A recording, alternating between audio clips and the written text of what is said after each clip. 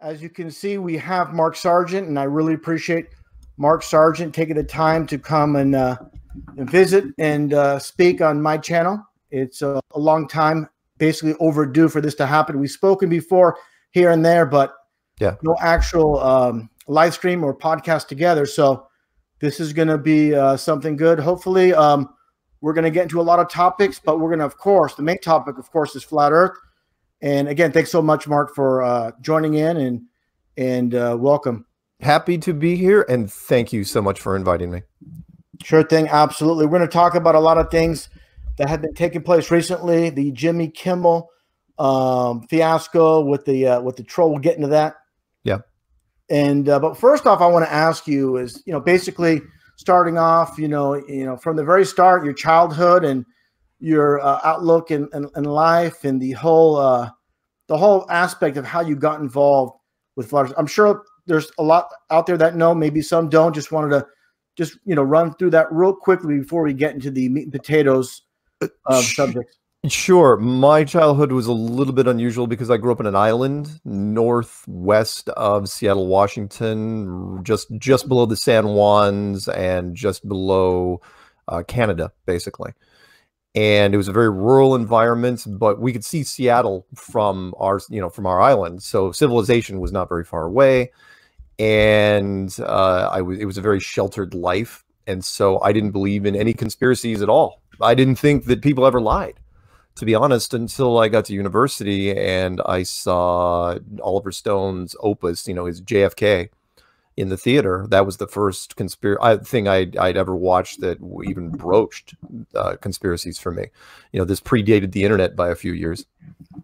And all of a sudden I saw it during a packed house and I realized it's like, wow, people in positions of authority do lie and there are reasons why. And then I started kind of learning the rules of power slowly but surely. And over the course of the next 20 years, I had an opinion on just about every conspiracy you can think of, because it's like, why not? You have the news, you have the mainstream news, and then you have what else is out there, the stories that people don't talk about. And I know there's a lot of people, friends and family of everybody that's listening, that believe that whatever happens, from God's lips to NBC or Fox or CNN or whatever, and that's the truth. And whatever you see on the news is the truth. And I had to learn how to build a filter to that. And I had looked at enough conspiracies. I was starting to get bored with them. It's like, oh, JFK and 9/11 and the moon landing and Pearl Harbor and so on and so on and so on and so on. I had literally an opinion on everything. Some I liked, some I didn't like. And then just in the summer of 2014, I got bored to the point where it's like, all right, what haven't I looked at? And flat Earth just happened to show up in the corner of my screen in YouTube, and I was like, okay, why not? It's not on my bucket list. Let's turn this thing out and see what's there. And I figured I could just shoot this thing down in a weekend. That was the biggest mistake of my life because it never would end. I kept trying to hammer the thing out. I kept trying to disprove it like everybody else in flat Earth. I became a flat earther because I tried to destroy it. And because I hated it like everybody else does. I still get up mornings. Literally I get up every morning trying to kill flat Earth, and every morning I fail. Yeah. And then all of a sudden, so forward about 9 months from summer of 2014 all the way to the beginning of 2015. And then I just woke up. I had that Jerry Maguire moment where I just said, you know what? I'm going the other way with this. And I decided to put a series of videos out on YouTube. Never had made a YouTube video. My YouTube account was out there, but very little activity whatsoever. And I called it Flat Earth Clues. And it was a series of very, very short videos. And the reason why they were short is because when you're brand new to YouTube, you can't even make long videos. You have to make them less than 15 minutes. And put them out there and thought, okay, well, some academic's going to shoot me down. There was a problem I couldn't answer, which was, okay, why can't I prove the globe anymore? And over the period of the next 6 months, I just had this wave after wave of people contacting me. The average person on the street and saying, wow, this is really interesting. I want to know more. Mainstream media going, wow, why has no one ever talked about this? I want to know more. And then subject matter experts getting a hold of me from all branches of the military and engineers and pilots and air traffic controllers. And they're all saying the same thing, which is like, you know what? Not that crazy. Not that crazy at all. And that was, 2015, and started this whirlwind of things, things. If I live long enough to write an autobiography, it's going to be called Unsolicited. I didn't have to do anything. It just kept coming to me, like a publisher. It's like, hey, you want to turn your clues into a book? It's like, sure. Do I have to do anything? No. TFR, hey, you want to turn your thing into a weekly radio show? Sure, why not? And so on and so on and so on, to where 2019, we just finished it up, and I did speaking things in 8 cities and 5 or 6 countries, and I didn't have to solicit any of them. And to where 2 days ago, and I know we'll get to it, we were on Jimmy Kimmel.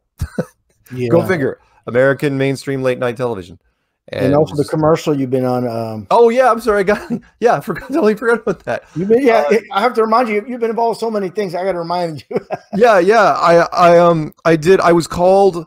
In fact, it was really weird because I just got back from the New Zealand Flat Earth Conference, which I was a speaker at, and I get home, and that was not, I'd not done much work out there, and I get back, and literally as soon as I get back, an Australian online gambling company contacted me, said, hey, how would you like to come down to Melbourne and shoot a commercial? It's like, what do I have to do?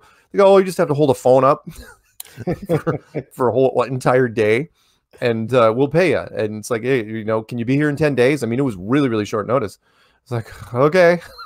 So I flew down there and spent a week in Melbourne and lived in an apartment and had fun, and to where, and then they ran that. That was a national television spot in Australia, and they put it on billboards and buses and in airports. It's like, oh wow.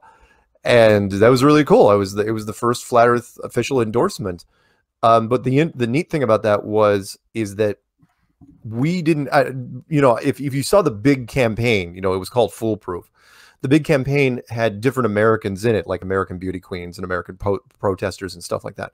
But they were all played by Australians. I was the only American that was actually flown in for this. And the reason why is because we had members working in that company. They didn't have to use me. They could have created a flat earther out of thin air if they wanted to. But they said, hey, if we're going to do that, why not bring in, the real thing?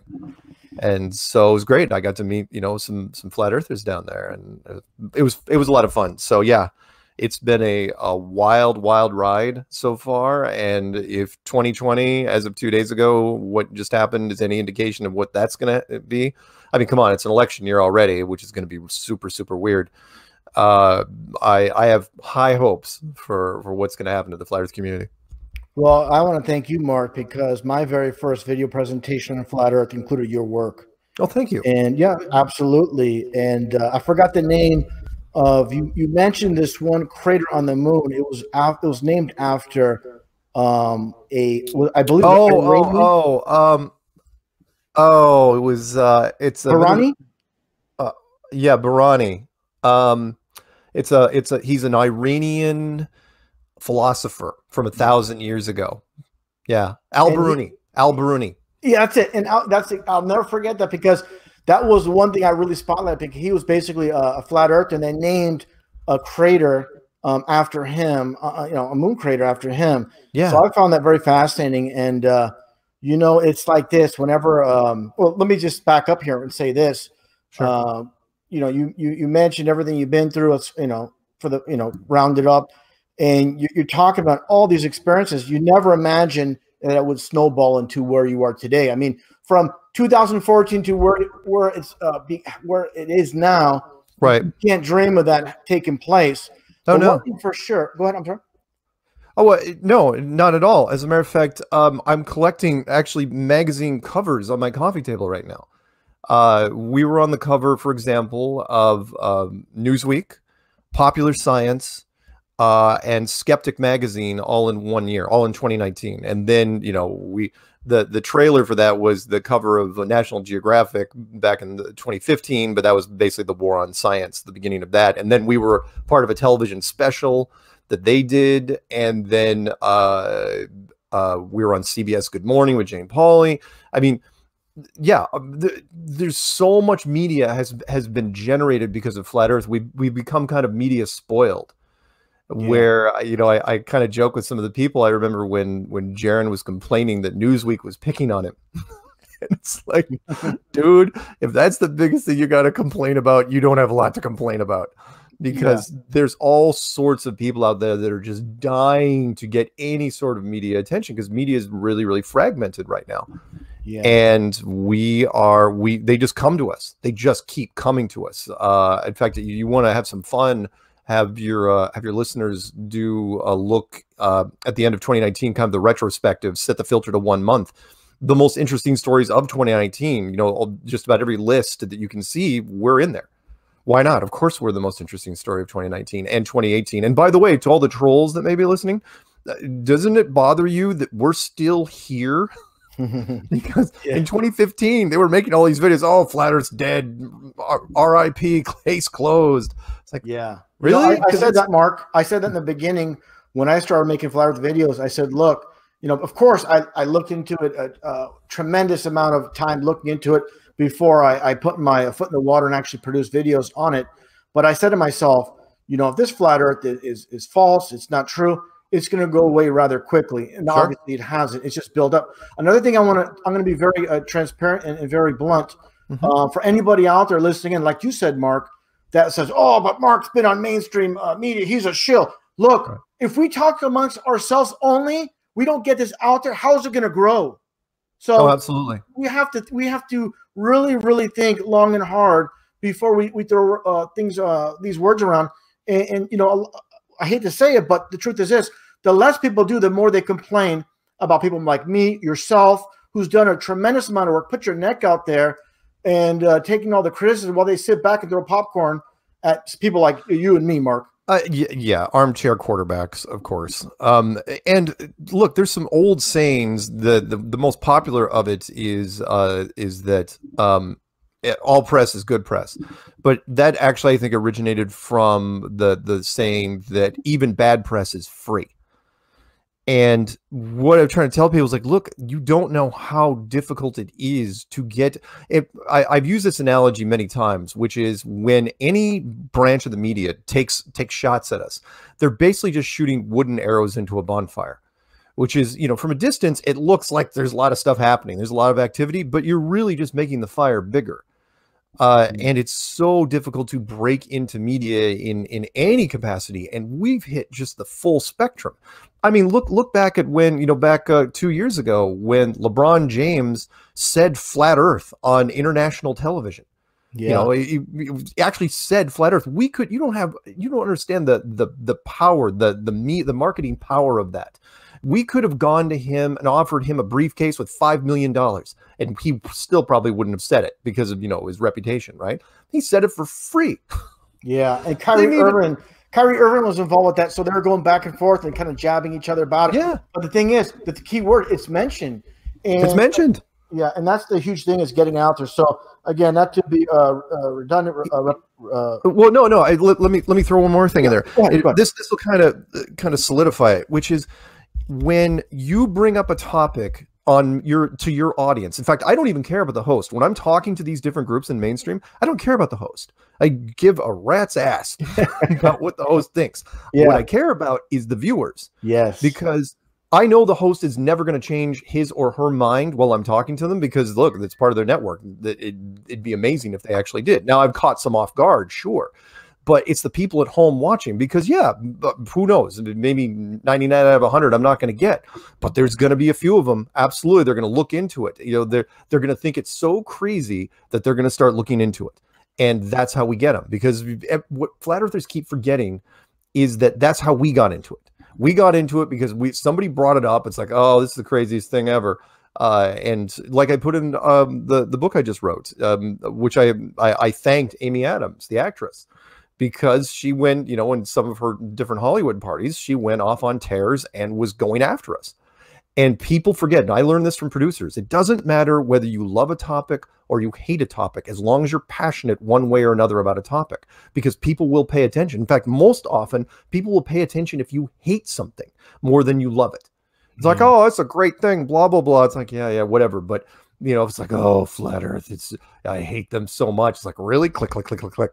You've got them.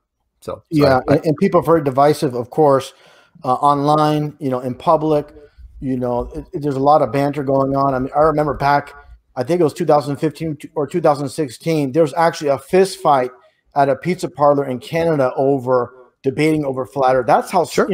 that's how people, what it comes down to, I always say it's ego. Ego is the biggest enemy of truth, and people want to be right. And it's really, go ahead, Mark. Go ahead. Every major YouTube channel at this point has covered flat earth, had done at least one video, and they haven't just done it because they think it's interesting. They've done it because of what you just said, because it's polarizing. Yeah. Love it or hate it, flat earth is something you can't, rarely can ignore.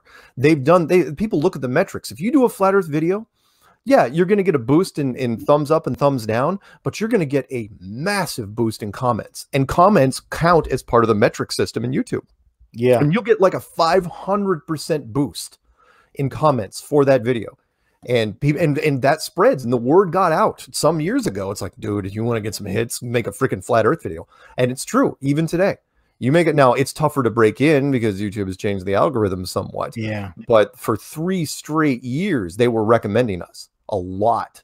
And I don't know if you heard me say this before, but I think it bears repeating, which is there was a great little article, it's out there, you can find it if you want, where there was a YouTube programmer who who was done with programming, at least for that company. And people asked him, it's like, hey, why do things get recommended, on their side, recommended for you, on the sidebar over there. And he said, I don't remember how many topics there are on YouTube, thousands, 10,000 topics at least, right, in YouTube. Mm-hmm. And out of all those topics, he picked one. And he said, well, if the average person that gets into flat earth watches 20 videos in a row, what do you think we're going to recommend? Yeah. And that pretty much said it all. It was like, that's how I knew that the numbers kept trending and trending and trending to where, YouTube turned off its own scoreboard, turned it off. And people say, oh, you're delusional to think it was because of flat earth. I was like, are you kidding? We were owning the scoreboard. Yeah. Absolutely owning relevant search results. We were the relevant search result. We were tracking better than anybody, tracking better than PewDiePie, tracking better than Lady Gaga. In fact, I knew that how good we had gotten because when we hit 20.9 million relevant search results, Trump was at 20.8. That says something because Trump, as you know, is a controversial president. And I made a video literally calling, you can look back, it's in the middle of last year. It says flat earth catches the president of the United States. And 2 weeks later, that scoreboard was removed entirely to where you can't, it doesn't matter what topic you do on YouTube, there is no relevant search results anymore. It's gone. Yeah, you're welcome. They changed the algorithm completely. Yeah, because of us. Yeah, and getting back to what you're saying, Mark, about this topic, besides flat earthers talking about it, like such as yourself and myself and others, mm-hmm. and the new, I don't want to say the new, it's not the Flat Earth Society per se, the disinfo site claiming we're a disk moving up and that's supposedly gravity, but none of us actually obviously believe any of that nonsense. But what I'm getting at is, besides us, it was like, I believe, correct me if I'm wrong, I believe it was Vsauce was the first one that really touched upon the flat earth, and that his channel, I mean his video on flat earth just rocketed so many. Oh yeah. He was the bane of my existence for the first year because he was always at the top, always. Yeah. Now he's a huge channel to begin with. He was probably the biggest channel to even broach the topic, but what he didn't count. Well, I mean, not that he cared. But what happened was there were so many other channels that got involved. Basically, yeah, if you have millions of channels, millions of subs, like, PewDiePie or Logan Paul or Shane Dawson or people like that, you'll get up there. But if you also get special treatment if you're a network, ABC News, CBS, like Jimmy Kimmel, top of the charts right now. He's going to stay top of the charts for a while. They give you the benefit of the doubt and keep you up there. The Guardian at the top of the, that's the BBC thing. Tech Insider, verified channels that are verified with media credentials as well. But yeah, Vsauce, and he still, in fact, he brought it up even just the other day on, I think it was H3. He brought it up again. I'm sure people, bother him about it all the time. Yeah, what the thing is, though, they're actually doing us a favor, bringing more attention to this topic. So it's going to backfire. Yeah, in the beginning, it's like, oh, these people are, they're mocking flat earth. But again, this is the truth, and the truth will always come out in the end, and that's what it comes down to. Even people such as ourselves, in the beginning, we were, you know, of course, with flat Earth, the horrible stigma placed on it. Oh, you're so dumb. You think the Earth is flat, of course. So we all been programmed. We all have this uncomfortable feeling first getting involved with flat Earth. But once you understand, the more and more you understand, the more and more you grasp it, when you become very comfortable, I have no problem bringing it up to anybody. So someone in the streets will bring up politics. Well, I'll bring up flat Earth, you know, that type of thing. And I don't have a problem doing it because, and here's the thing is, and I said this before, the more and more people talk about out in the streets, in public, during like social gatherings, at parties, it becomes less and less uncomfortable for everybody. Absolutely. And I've got to bring up the documentary because you know, the flat Earth community and what I predicted basically came true, which was the flat Earth community was going to hate it, and they did. But the rest of the world that saw it were very, very curious. And Marky, there you're frozen a bit. I think we lost Mark. Let's see if he's going to I knew this because the what? Okay, I'm sorry, Mark. You froze for a bit on my side. Oh, anyway, did I? Yeah, it's okay. Here, now. Let me kill. I'm going to kill my email and my other stuff. So yeah. All right, am I back on? Seconds. Yeah, you're fine now. Okay.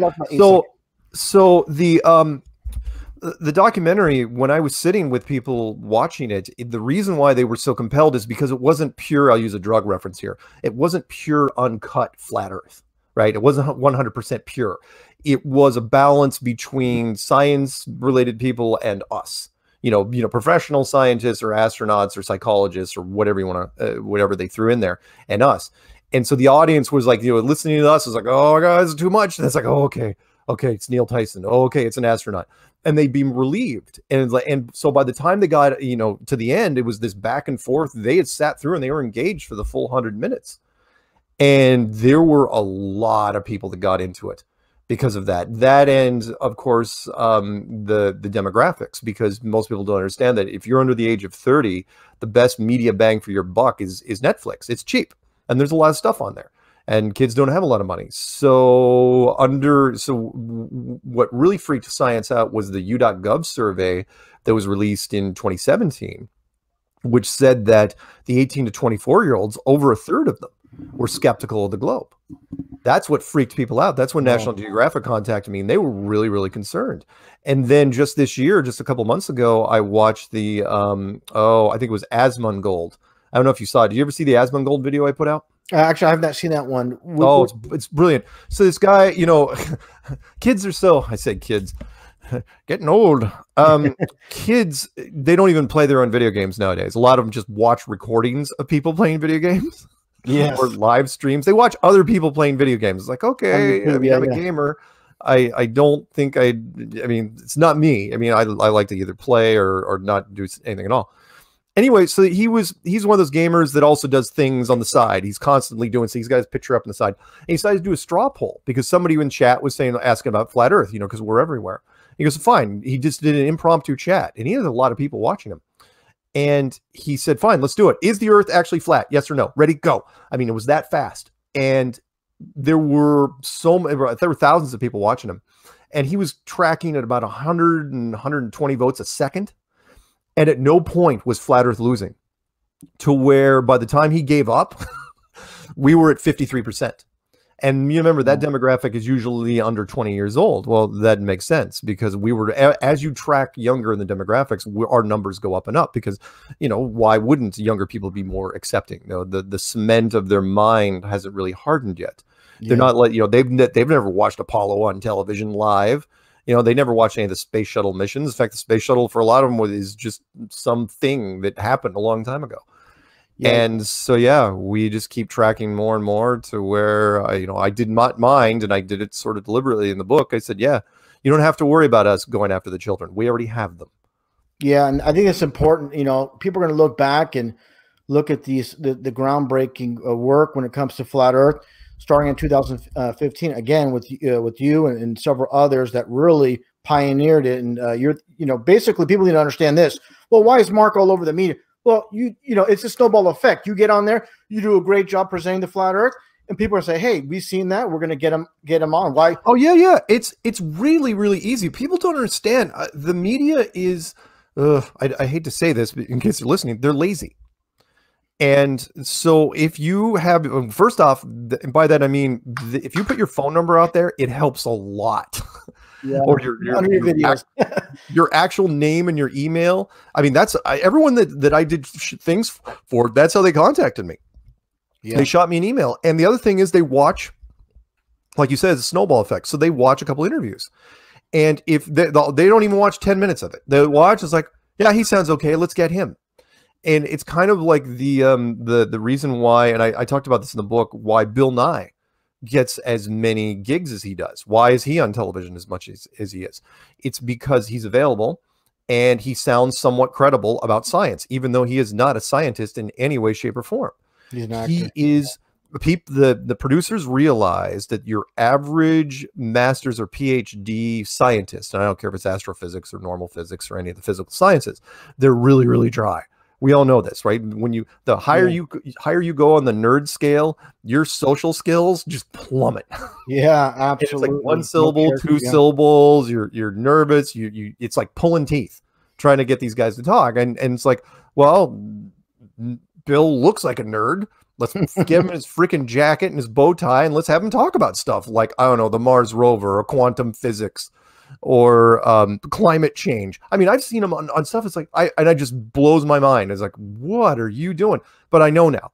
It's because it's like if you have a large section of your audience, because remember, Bill Nye the Science Guy was syndicated by Disney. And so there's a lot of kids that grew up with that.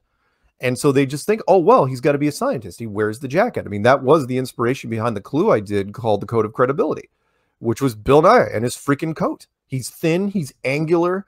He talks like a scientist. And people don't, I mean, I'm in the Seattle area. He wasn't even an actor from Los Angeles. He was an actor from Seattle, a small sketch troupe. Mark, I remember that skit he did as Speed Walker. Speed Walker. Yeah, and then he'd enter the kingdom, which is biblical, the kingdom, and which they imploded, of course. But he walks in there with the dynamite they put in there. So, but what you're getting at is, I'm getting a little bit off topic. What you're getting at is, you present yourself a certain way and you have a certain look, and it's not what you're saying. Almost, it's pretty much the whole package, the package deal, how articulate you are, and like you said, some of these scientists, they're not very articulate, they're shy, introverts, and they don't have any personality, they're boring, and people are just going to switch off. So you need someone with a character. You're absolutely right. And I've had producers, I've listened to them in the background on earpieces. They'll let me run.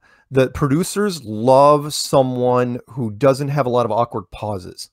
There's someone who can just go. And there's a lot of factoids in my head. I mean, it's getting worse every month. And so if I get on a roll, I can keep it going. And the producers are like, should we go to commercial? Nope. Just let them go. Let them go through another segment, because they like pieces to where a lot of information can get packed in a short amount of time. And I've had to do that in some cases. I go in and it's like, talking to a radio station. I go, how long they got? You got 8 minutes. It's like, whew, okay. and they wait for you. They go, give your best points. Go. And it's like, no. And that's what they want. And so you kind of have to adjust for all audiences. And if you can do that, they're going to ask you for more things. And so, no, I don't mind. I mean, turns out I can do a decent interview. Yeah. And you're never lost for words. You can just, like now, here's a prime example. You can go, and myself, sorry, people like myself, I do 9-hour podcasts straight. Kid you not. So, maybe, what I touch upon, and I don't have like, for example, my phone number, my address underneath my videos like you do. But again, it's all about timing. Life's all about timing. And the combination of so many factors, like you said, being well-spoken, having a personality, you put it all together, the right time, the right place. And again, the snowball effect. Yeah. And, so many things. And like I've been watching David Weiss, from DITRH. He's been doing a lot of interviews recently. And that's because, again, the snowball. Exactly. I was going to mention that with David Weiss. He went from, doing a podcast here and there talking about like Sandy Hook, the Boston bombing and 9/11. Then he, when Flat Earth happened, he jumped aboard that. And then he became very well known. And now, for example, CNN interviewed him. It's just a spiral effect, or I should say spiral, but it's the domino effect and the snowball effect. And it really helps. And, you have you only have that, like the old saying goes, you only have one time to make that first impression. You start off good, and then you're going to get that, again, the snowball, and that's what's happening. And I think, again, it's so important. But I'll be honest with you, Mark, in the beginning, like I told you earlier, like I said earlier, about this whole thing about appearing on the media is controlled and this and that. Screw that. If we can get on there, get on there. That's why when David Weiss showed up on InfoWars, before I was totally against it. But now I'm like, what? You want to just preach to the choir? We're not going to get anywhere. We'll be spinning wheels. So definitely the more you get on the mainstream media, and that's what I want to get to. I want to get into your appearances with the Flat Earth Conference, but I definitely want to talk about the video you sent me last night through Skype, the Jimmy Kimmel incident. Oh, Jimmy Kimmel. Yeah. So what I honestly didn't think that was going to run, and I don't think they were going to run it either, but there was a lot of things recently that were jogging their memory, including the most recent Golden Globe Awards. So Jimmy Kimmel asked to be there. He asked, could I send a team down there? And it's like, okay, sorry, the conference guys were saying, okay, that's fine. But what we didn't know, so he sent a 4-man team. A camera guy, a sound guy, a producer, and I can't remember what the other person did. The camera guy, sound guy, producer, and some other. Anyway, they had to send a 4-man team. But there was a 5th guy. And the 5th guy, they snuck in under general admission. So the 4 guys came under media, right? They had to register as media. But the 5th guy, they had dress up in the parking lot, and he came in as general admission with a fake leg cast. Yeah. and he came in early on that first day, and he sat during my session, and he made sure he was the first person to ask a question. Heck, he even got a door prize because he asked the first question. I know, go figure. Yeah, and I thought he was, I gave him benefit of the doubt, and I thought he was absolutely real. Because, come on, let's face it, when it comes to the conspiracy crowd, there's, he wasn't the weirdest I've ever seen. Yeah, I mean, the stereotype, but how, greasy hair, don't comb the hair, don't take a shower, maybe show up with, I mean, he was wearing all, but he was wearing a lot of memorabilia. The cast was a little much. And so, but he started butting into, there was quite a bit of media there from different venues, and he started butting into other people's segments. Yes. And I didn't, and he caught me afterwards. And what people don't understand was when I was talking to the camera, when I was talking to the media, that was Jimmy Kimmel's guys that I was talking to. And he kept trying to butt in. And so I was going, no, get out of here, right? But I was trying to be as nice as I could. Look, I was in a great mood. My set was over. I was done. I didn't have to do anything to the award show. And I should have guessed. It was like, because normally you have a producer there that's shooing people away, getting people out of frame. Yeah. And they weren't doing that to this guy. And it didn't quite register. And so anyway, so our staff figured it out pretty quickly, like right during that time, that I was that part, they figured it out. So he didn't even get to see anybody else record anybody else on stage except for me. And that's when Rick and John and those guys, they got him out of there. And because Jimmy Kimmel's team snuck him in, they kicked out the whole team.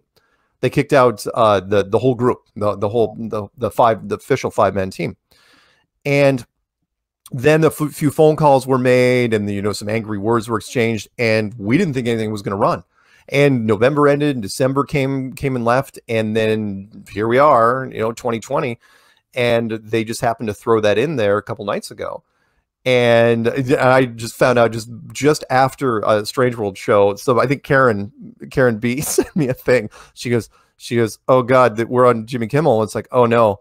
And so I was a little nervous because I knew that I was the only guy that was up on stage that they had time to record. I was going, oh God, I'm going to be in this. So, but it was fine. Again, he covered it, and it's not the first time Jimmy has mentioned this, but it was a long skit. It ran, in fact, this segment ran, wow, almost 9 minutes. Yeah, 9 minutes. Yeah, that's a long skit to put in your opening monologue. I mean, they went to commercial after this. I mean, it was a long monologue. And it was an interesting take. So to clarify, because they didn't, if it was me, if I was doing that segment, I would have showed him kind of dressing up and putting on the fake cast, because they just had him go in. And there were some people that says, was he real? Was he not? No, and he was absolutely fake. He was not part of us in any way, shape, or form. He's just an actor, an infiltrator that works for Jimmy Kimmel. And he was hoping to stir things up and, try to be as ridiculous as possible in a mocking way. But you know what? As far as the segment goes, I've seen worse. They let me talk. They could have chewed me up in editing, and they didn't. Yeah. And they used a lot of the stuff I was talking about. I mean, they didn't go into my speech, which was weird. They showed my opening line and my closing line, but for the most part, it was it ended pretty good. And if it makes people curious, and by the way, I think Jimmy's curious about the whole thing. I really do, because why run it? Why run it after all this time, and why make it 9 minutes long? Why not just take some shots and be done with it? So, well, I find interesting, over the years, I've covered so much flat Earth, the topic of flat Earth over the years, and what I find interesting is you had Dave Chappelle make an appearance talking about flat Earth on Jimmy Kimmel. You had Jim Carrey go on talking about the Illuminati. So Shaquille O'Neal, he brought Shaquille O'Neal and asked him about flat Earth on Jimmy Kimmel. Yeah, and also too, what I find interesting, very interesting, is the studio where Jimmy Kimmel operates out of is a former Masonic lodge or temple. And if you look above it, the entrance, and I showed that in a video presentation, you can see it in print, in it. So it's not like a banner that's hanging there. This is actually, there's evidence. It was an old Masonic temple or lodge. And that's the funny thing is, one thing I found interesting too, the guy that infiltrated basically the Flat Earth conference and made a complete, the guy's a complete screwball. But the funny thing is, besides everybody else that, he butted in, he kind of like, all the other people just kind of like let him kind of like, impose himself. Yeah. Besides you. And I love the way you kind of, I probably would have decked the guy myself, but well, no, because I thought he was one of ours. Yeah. I mean, and I treat all our members as kind as I can, because look, there's some that are more eccentric than others. Yeah. But yeah, he was the most outlandish. Everybody else kept their composure on camera. You know what I find interesting though, Mark, is the guy's name. I believe it. What is it? Is it Jake? It's Jake Bird. Yeah, which it's like, I'm a bird. Yeah.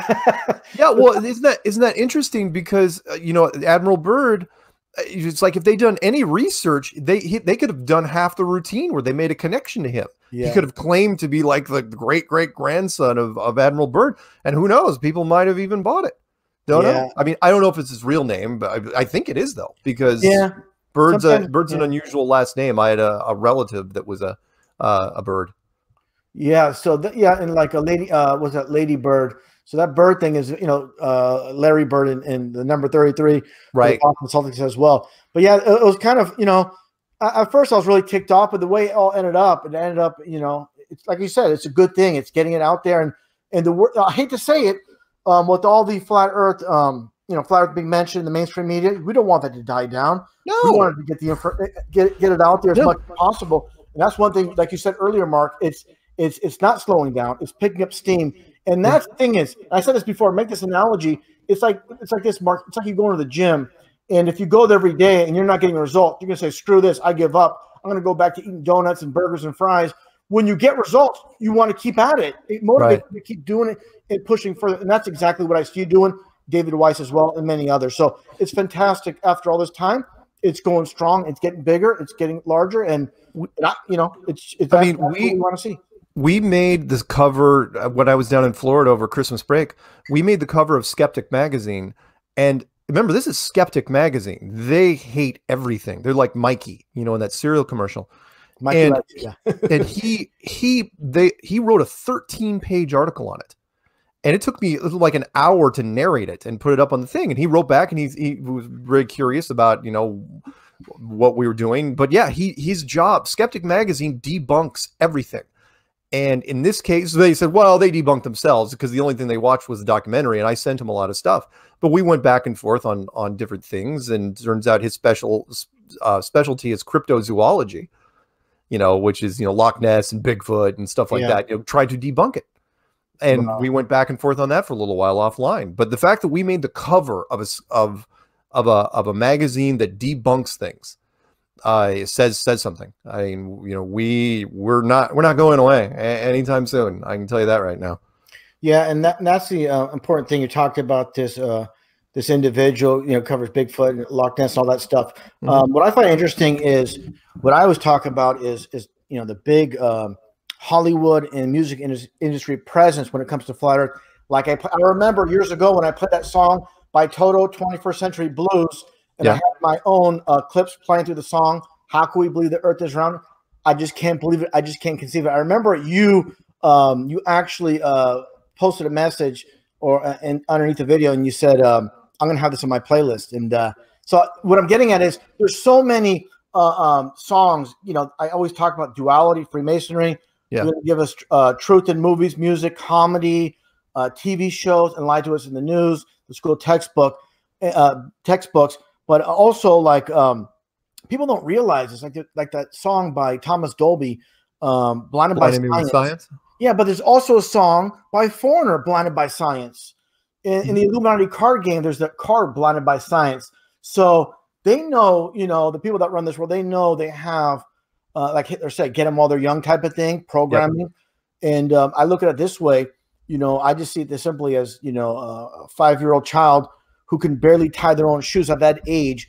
They don't have the tools to look at things, analyze things critically, and make a decision. They're just being obviously spoon-fed information. It's like a CD. It's being pressed, a CD-ROM that's being pressed that can't be unpressed, and that's what happens. And they grow up from 5 years old, and from that very young age, they grow up not questioning at 5. They grow up at 20, 30, not questioning ever again. Never looking at it again, analyzing it again. And if you dare do that to them, they get all bent out of shape. And that's what I want to ask you, Mark. You've been doing you did so many interviews, you talked to so many people about a flat Earth. Has there ever come a point where it's gotten like so very heated, it almost got physical or really awkward? Just want to ask you about that. Yeah, good question. And only once did I ever start to lose my temper. And it was a radio show where it was 3 guys against me. Usually when you have, you know, those radio booths where you have 3 people in the room, and they do that to make sure there's absolutely no dead air, you know, to where there's banter between them. Yeah. And this one guy was just coming at me saying, you know, it's stupid, it's ridiculous. And at some point, he didn't even have the basic knowledge of our concepts. And I go, have you looked into this at all? And he's like, no, I don't have to. It's stupid. I don't have to do any research on this. And that's when I started, I really got snippy. And in fact, the interview's still out there. I can't remember which one it is, where I said, okay, so I had the decency to do research on science stuff, and you didn't have the decency to research this at all. And he was getting really short with me. I said, fine. I go, give me a reason why I shouldn't end this interview right now. I go, you got 10 seconds.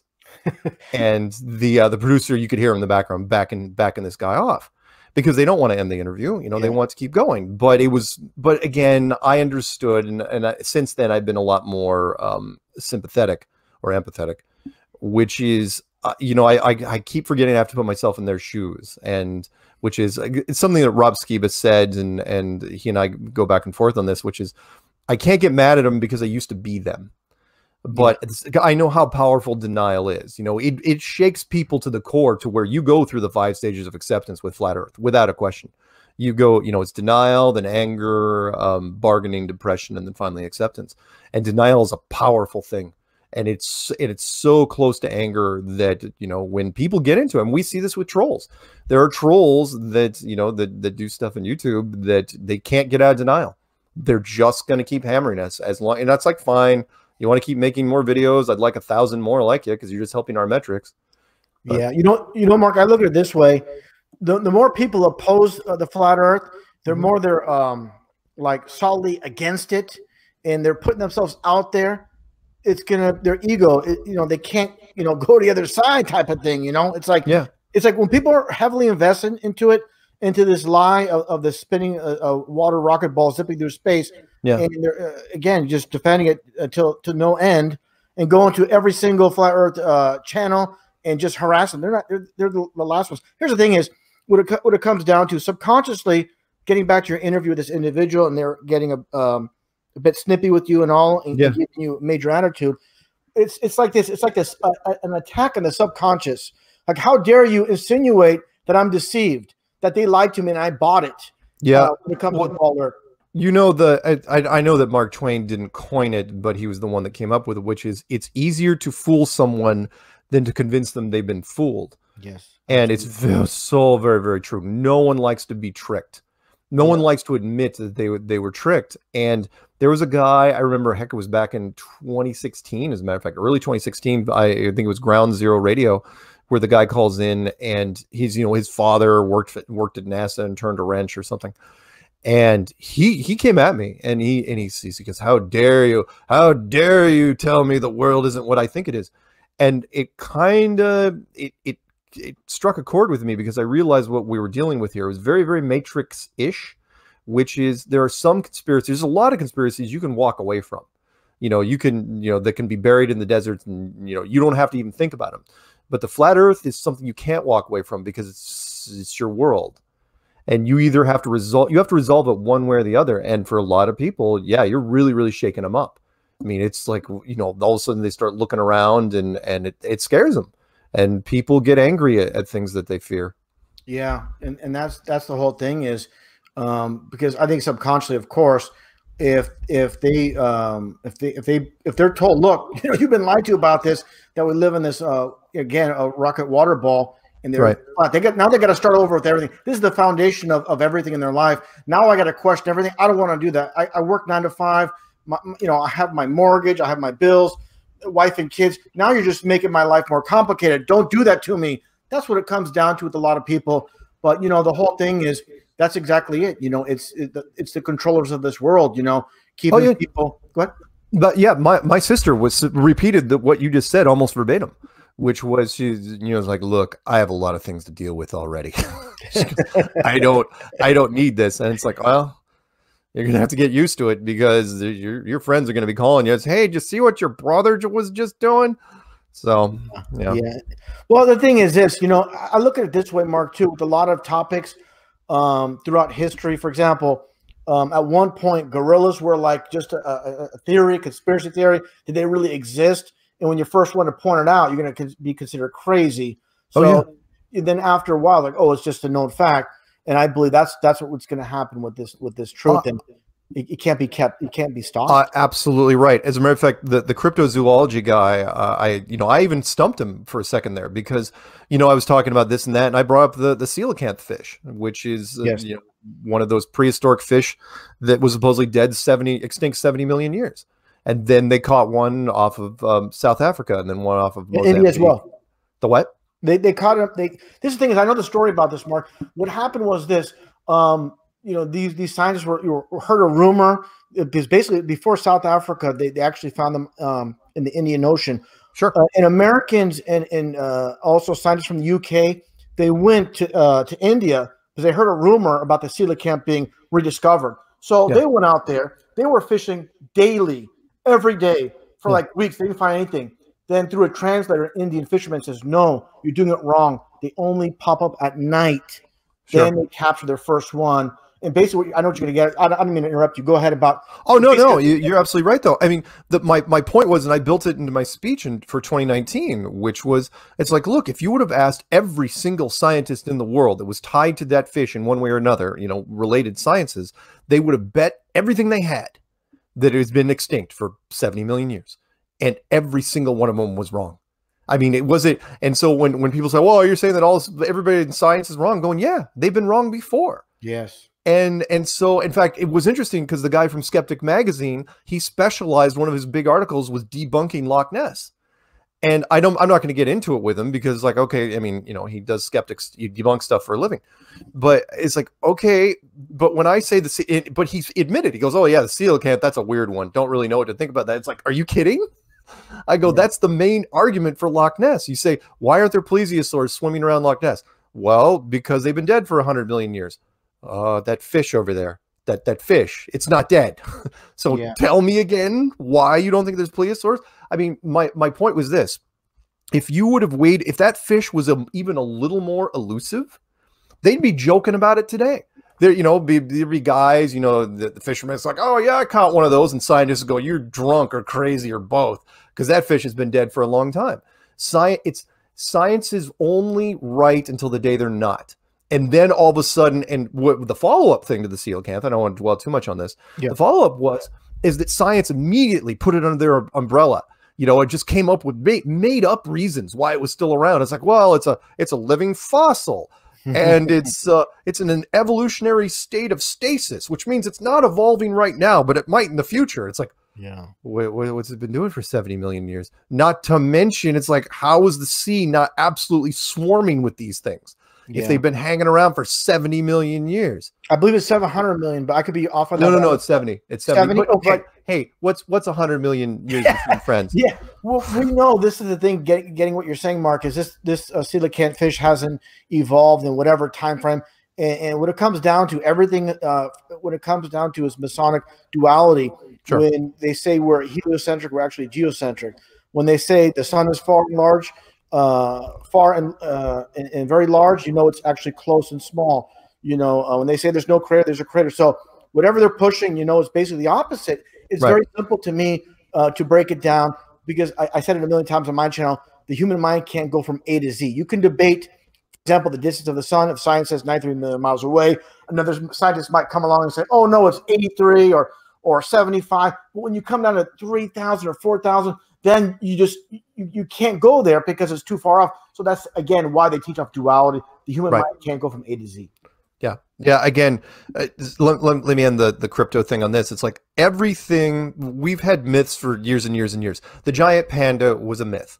The giant anaconda was a myth. The giant squid, and he was even arguing that with me. I'm going, look, we've never found. Oh no, we found them. Oh, not the big ones. You haven't. Not the ones that eat sharks. Not those things, because they're too deep and they're too fast. But until they see something, they think it's a myth, and then they put their stamp on it, and then it's like, well, it's just part of science.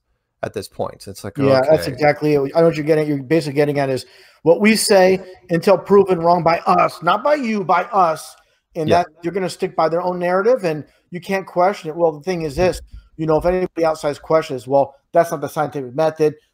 This is the truth until science, as the ones that are dictating it, come up with another answer. And of course, yeah, Neil Tyson's quote, again, one of the most arrogant things I've ever heard since Kanye, you know, speaks, because everything he says is ridiculous. Yeah, but Neil Tyson, when he said that science is true whether or not you believe in it, it's like, wow.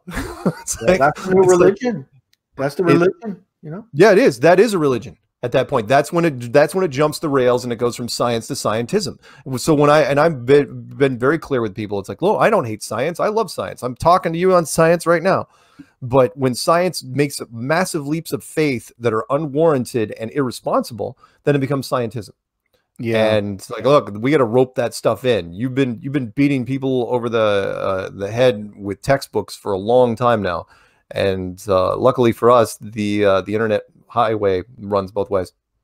Yeah, you know, Mark, you mentioned something off air about, you know, or you actually mentioned on air as well, when, you know, you talk to people, you know, people have, you know, basically thrown information at you, the snowball effect of, you know, you're out there and people are contacting you, just like in 2015 when I was talking about satellites being a hoax. I made a video presentation on that, saying, show me some real photos of satellites in space. And what it comes down to is, after that video was done, approximately a week after I had that video uploaded, I was contacted by someone in Canada who worked for Rogers Telecommunications. He told me, he goes, look, you're absolutely right. He goes, I work for Rogers, and we own, I think he said 4 or 5 sports franchises, each one, of course, worth in excess of $100 million each. He goes, look, we have all these sports franchises, but we don't have a single satellite in space. And guess what I did for Rogers? I laid under ocean fiber optic cable. Sure. Works off that, and high base ground tower. So again, dealing in this realm, you get information, you're spoon-fed information. A guy that he works for a cruise ship. He goes, I try to make cell phone calls, you know, out in the ocean. He goes, when I can't contact my wife when I get close to shore, boom, it works. It's all about towers, you know. And the movies have changed, have really augmented our reality with what is science true and what's not. Sat phones, for example, always work in the freaking movies, and sat phones in real life, not so reliable. Yeah. I mean, little things like, I'll give you 2 quick ones. Movie blood. Movie blood is always red. Always, always, always. Why? because when blood dries, it dries black, and most people don't know what quite a bit of blood looks like when it dries black. And they've tried that on movies back in the day, and they're like, what's that black stuff doing on its shirt? Well, that's what blood looks like when it dries. It's like, yeah, I'm not feeling it.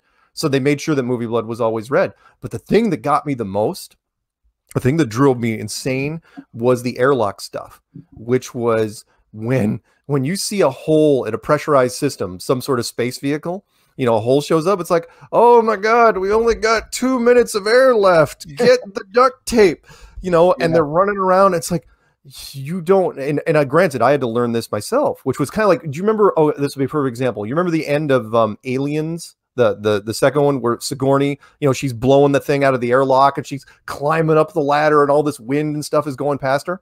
Yes. You remember that? That's not how it would work.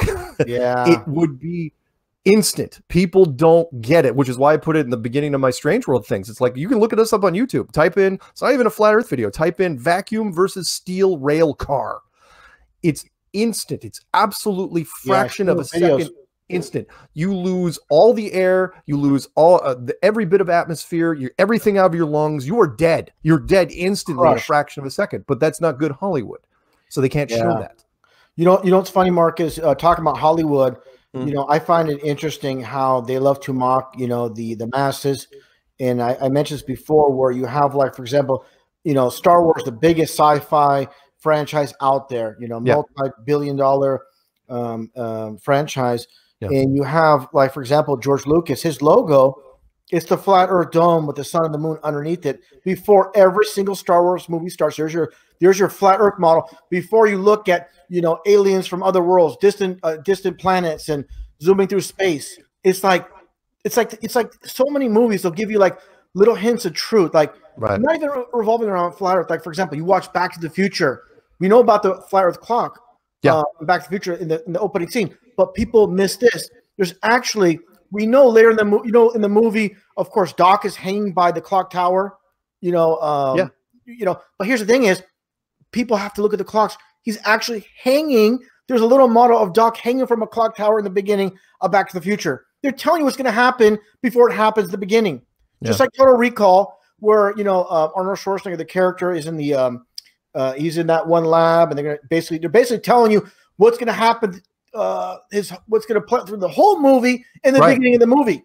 You know, so they like to, like, it's almost like we're playing with you. Like, we're going to tell you the whole story before it even happens. So these people, and I said this a million times, with people trying to enter Hollywood or the music industry, you're not going to just walk into Hollywood being a director, writer, producer out of the street and say, "Oh, I got a great movie." It's not about that. It's about programming first, about conditioning the masses, and all that entertainment is just disguised as entertainment when it's really programming first.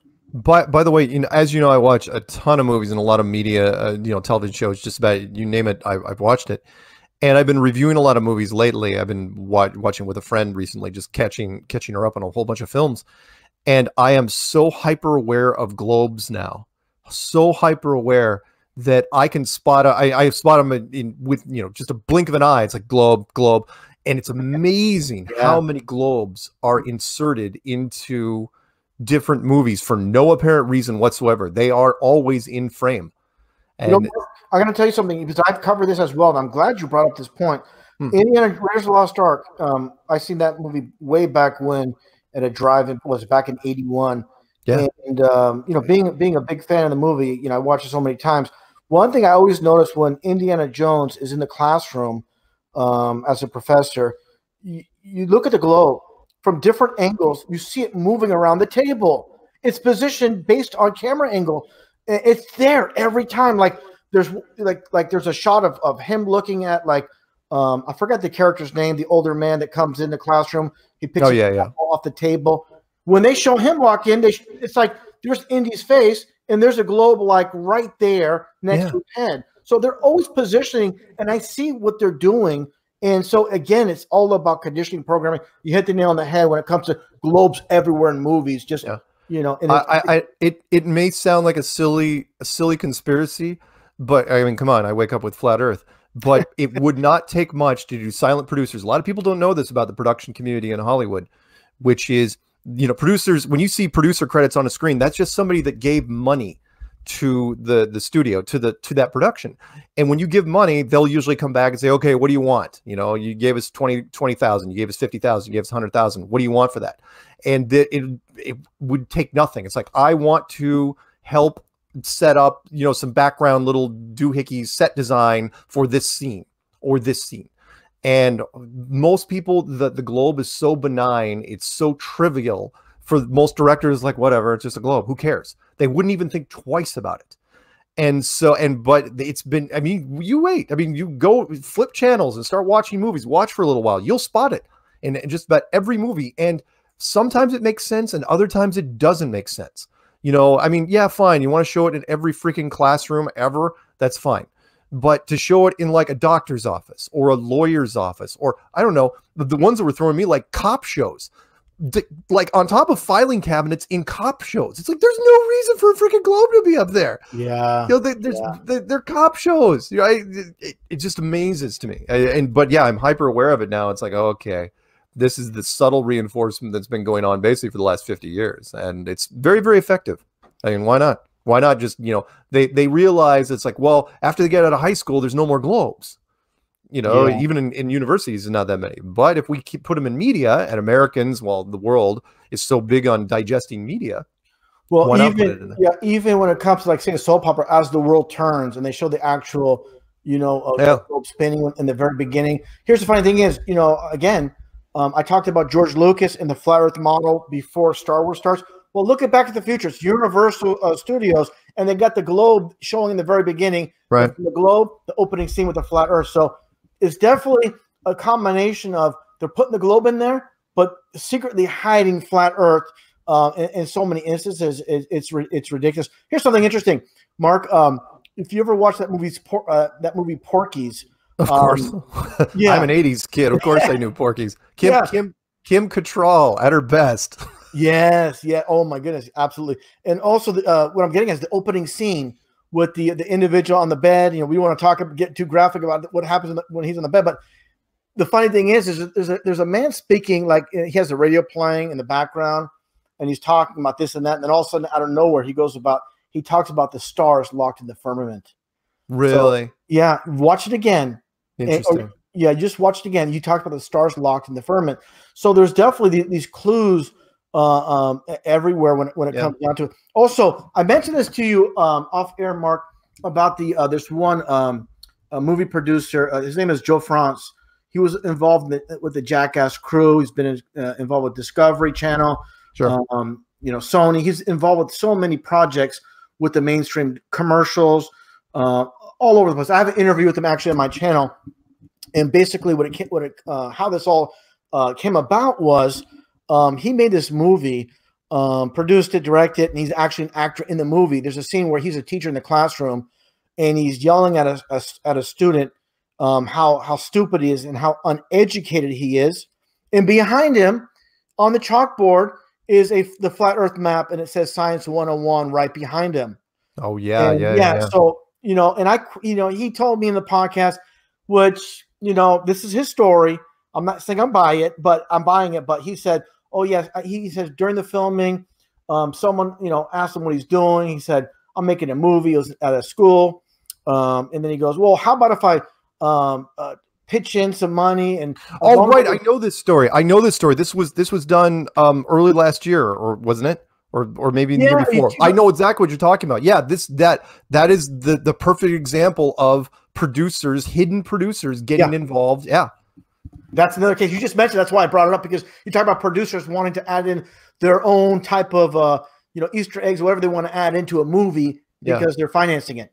Yeah. Now, most your big directors, they control everything, but the smaller directors are the ones that just want to get the damn film made. They don't care. They want the freaking check, and it's like fine. You want to add a bookcase here and a globe there?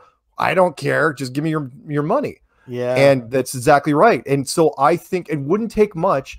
Any project that's going to be a mainstream, because there's not that many mainstream movies that are made every year that get released, all you have to do is get a hold of them and say, yeah, can we, spend a little money? People say, how can you keep this a secret? It's like, all you need is time and money. That's all you need to do. I mean, quite a bit of money, but remember, we've been doing it over the last 50, 60 years. And that's deferred payments, that works out quite well. Yeah, it's definitely interesting world we live in where, for example, here's a good analogy. You might work for a company, getting back to NASA, for example. This is an analogy with NASA, not knowing what's going on up at the top. You work for a company, you could have a corrupt manager, assistant managers, and you're just doing your thing within the company. You have no clue what they're doing because you have your own department doing your own thing. And that's what it comes down to, even making movies. For example, you might have someone talking about flat earth in a movie scene. It's not from them. It's from, they're told to say it. So these people are aware, and the actor is just like, oh, it's just a movie. Does it mean anything? But these people at the top, they definitely know what's going on. Yeah, the movies, in fact, the movies are sometimes more compartmentalized than the military. There's so many specialized things that, you could slip something into just about anywhere if you wanted. And honestly, even at the top, at the top, they know where the money's coming from. But as far as the requests go, unless the request has something to do with the actors themselves, they don't care. As long as the request has nothing to do with the endorsements of the film, like, or if we're using Ford cars, you want to slip a Chevy in there. Or if we've got McDonald's in the background, you want to put a Burger King wrapper somewhere. As long as it doesn't matter with the endorsements, they don't care. So, set design, fine. You want 3 flowers there instead of 2? You want to make 1 purple? Go nuts. But there's so much symbolism, and again, getting back to that song I was we were talking about earlier, Mark, with Toto, the 21st Century Blues. How can we believe the Earth is round? Sure. I mean, we have to look at it this way. This is how I see it. Where these people are just like these singers. They have talent. They have good voices. People in the music industry hunt them down, basically say, we're going to hire this person, but we're going to give them their looks. We're going to give them lyrics. So what it comes down to, I don't think the band Toto is sitting around a studio and we're going to just put out a song called with the lyrics, how can we believe the Earth is round? I just can't believe it. I just can't conceive it. So I believe this coming from, obviously, just like an actor in Hollywood, they're given a script to read. The same thing with these musicians, where there's too much involved. There's too much into programming, and also giving us little Easter eggs just to let these hired artists come out and just sing whatever they want. There's more to it with. So many musical artists don't write their own material. Yeah, so many. Yeah, I mean, every once in a while you'll get a singer. There's a reason why there's singers and then there's singer-songwriters. Yeah, like Taylor Swift writes some of her own stuff, but I'm sure she gets recommendations. Elton John, some of, but when you have a group, it gets a lot trickier because you have to crank out albums, and they get inspired from other people, and you probably knew it. I don't want to go off too much on this. Prince wrote songs for a whole bunch of people. He was like a hell of a songwriter. And people, you pay for that. You don't necessarily get royalties, but you pay a flat fee and you can get credit for it. Song, was written by blah blah blah. Yeah, and he's definitely, for example, I've seen instances where, like, say, Kenny Rogers, he's a songwriter as well, given to another, for example, he's a country musician. He gives songs to, say, someone in rock and other, like, he passes it on. So this is not for me. These are good lyrics, but it doesn't fit my criteria as an artist. I'm going to pass over somebody else. Lionel Richie, I've heard he's done the same as well. But again, getting back to these singers and these lyrics, for example, and I see David Weiss deep inside the rabbit hole inside the chat. Good to see you in here, David. When you have, and David's, the reason I also mentioned David's because he's covered and I've covered it with the song by Journey. With the what was I gonna say? David, he knows I'm talking about the song with, I forgot the Wheels in the Sky. Oh yeah, I just had a video. Yeah, the wheel in the sky keeps on turning, and people are like, "What?" You look online and you see people like debating and like arguing what the actual meaning is. Well, that's obviously the wheel in the sky that keeps on turning is the sun, moon, and stars. And I just find it interesting. Again, did these people did Journey write themselves, or was it someone behind the scenes? The story is it was one of the band members' girlfriend or wife that was involved with the music, but that can be just put out there when someone on the outside, in the exterior, actually gave them the lyrics. You're absolutely right. When it comes to what resonates with the public, any artist will tell you this, unless you're like a pure artist, they don't care you know, where it comes from. If it resonates with the public, Yeah. that, you know, it's one of the oldest sayings in showbiz, which is give the people what they want. Yeah. And it's like, by God, if I wrote some, you know, stupid lyric that makes no sense to me, but people just keep humming it, I'm going with it. Absolutely. Yeah. You know, what's funny is you hear it all the time. You know, I've heard it in the past when I was younger, when artists are asked, what is the deep meaning behind this song? And I heard this response, oh, whatever you want it to mean to you. Because it really doesn't come from them. So maybe they're put on the spot, like to give an answer of what it means, when it can mean, again, anything you want it to mean, because it's not their creation. I believe everything is basically controlled. I'm not saying every song on an album is given to them. Not everything. But yeah, like you said, the big hits, like also programming too. Like, for example, the song by Billy Joel, where you know, we didn't start the fire. It was, you know, it was always burning since the world is turning. So there's a little bit program. There's both. There's the flat earth. There's the ball earth. Also Stevie Wonder's Higher Ground. I'm not even saying he wrote it, but the world keeps on turning. That lyric that's in the song. You know. So they're definitely putting the duality aspect of the ball earth. They're pushing that, but also slip in the flat earth. So I find it very interesting. And it gets back to that song by Genesis. This is the land of confusion, where they show all these politicians as puppets in the music video. So you have Ronald Reagan, all these so-called world leaders as puppets. There's too many people. There's too many problems, and not much love to go around. And again, you look through this, like this one. It's not a hallway per se, but the camera view is passing through all these world leaders, which are puppets. Yeah, that video was way ahead of its time. Yeah, that was a blast. It spawned a television show, which I don't think even got out of its pilot stage because it was hitting too close to home. Yeah, because the puppets were excellent. I mean, they were very well done for the 80s. And said people are going, oh wow, this is really, really. I mean, seriously, it was way ahead of its time, and I'm just kind of sad they're gone.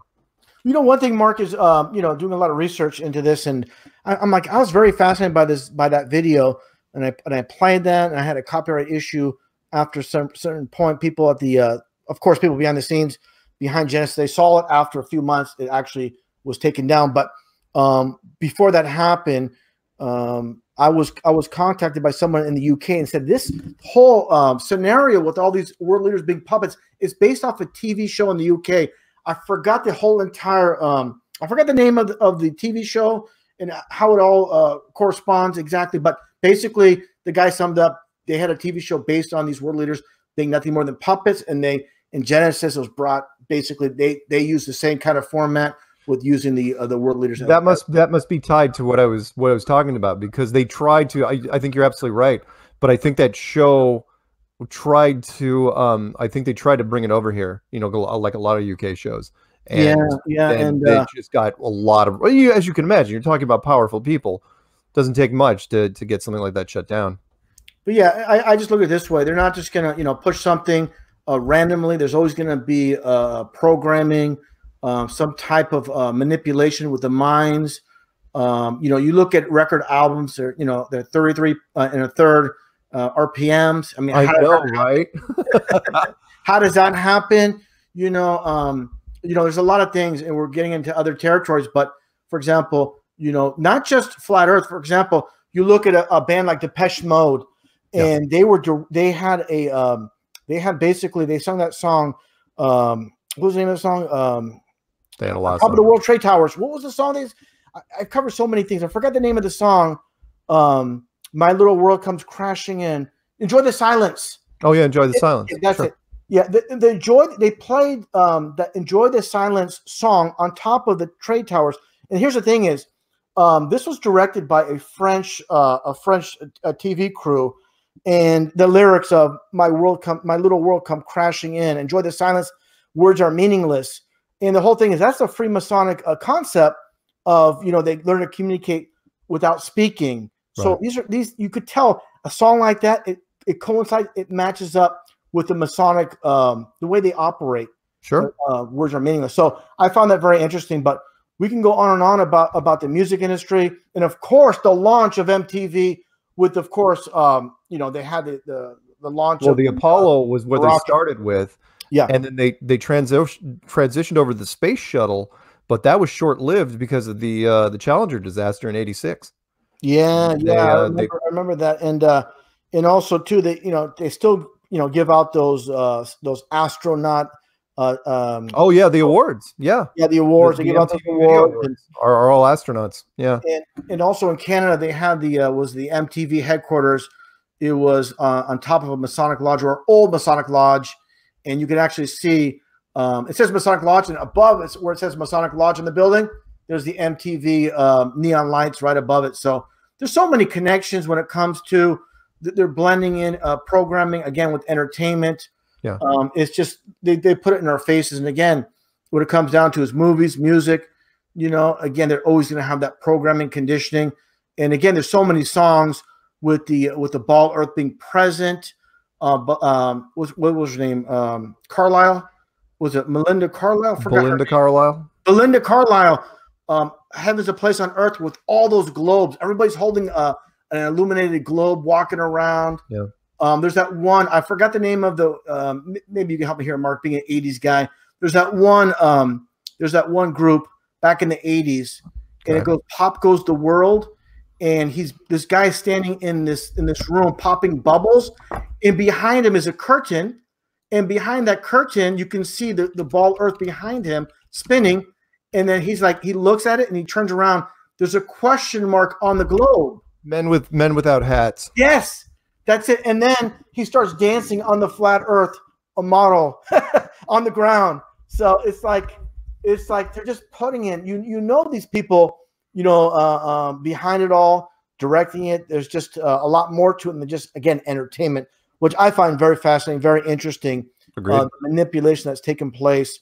And of course, like the Thompson twins on their album, they have not only one ball earth, they have like 4 or 5 ball earths on their album cover. If you know the Thompson twins from back in the back in the 80s. Yeah. So I remember the Thompson twins. Yeah, there's so much of that. There's so much of that going on. And one thing before we move on from the I want to get into other topics.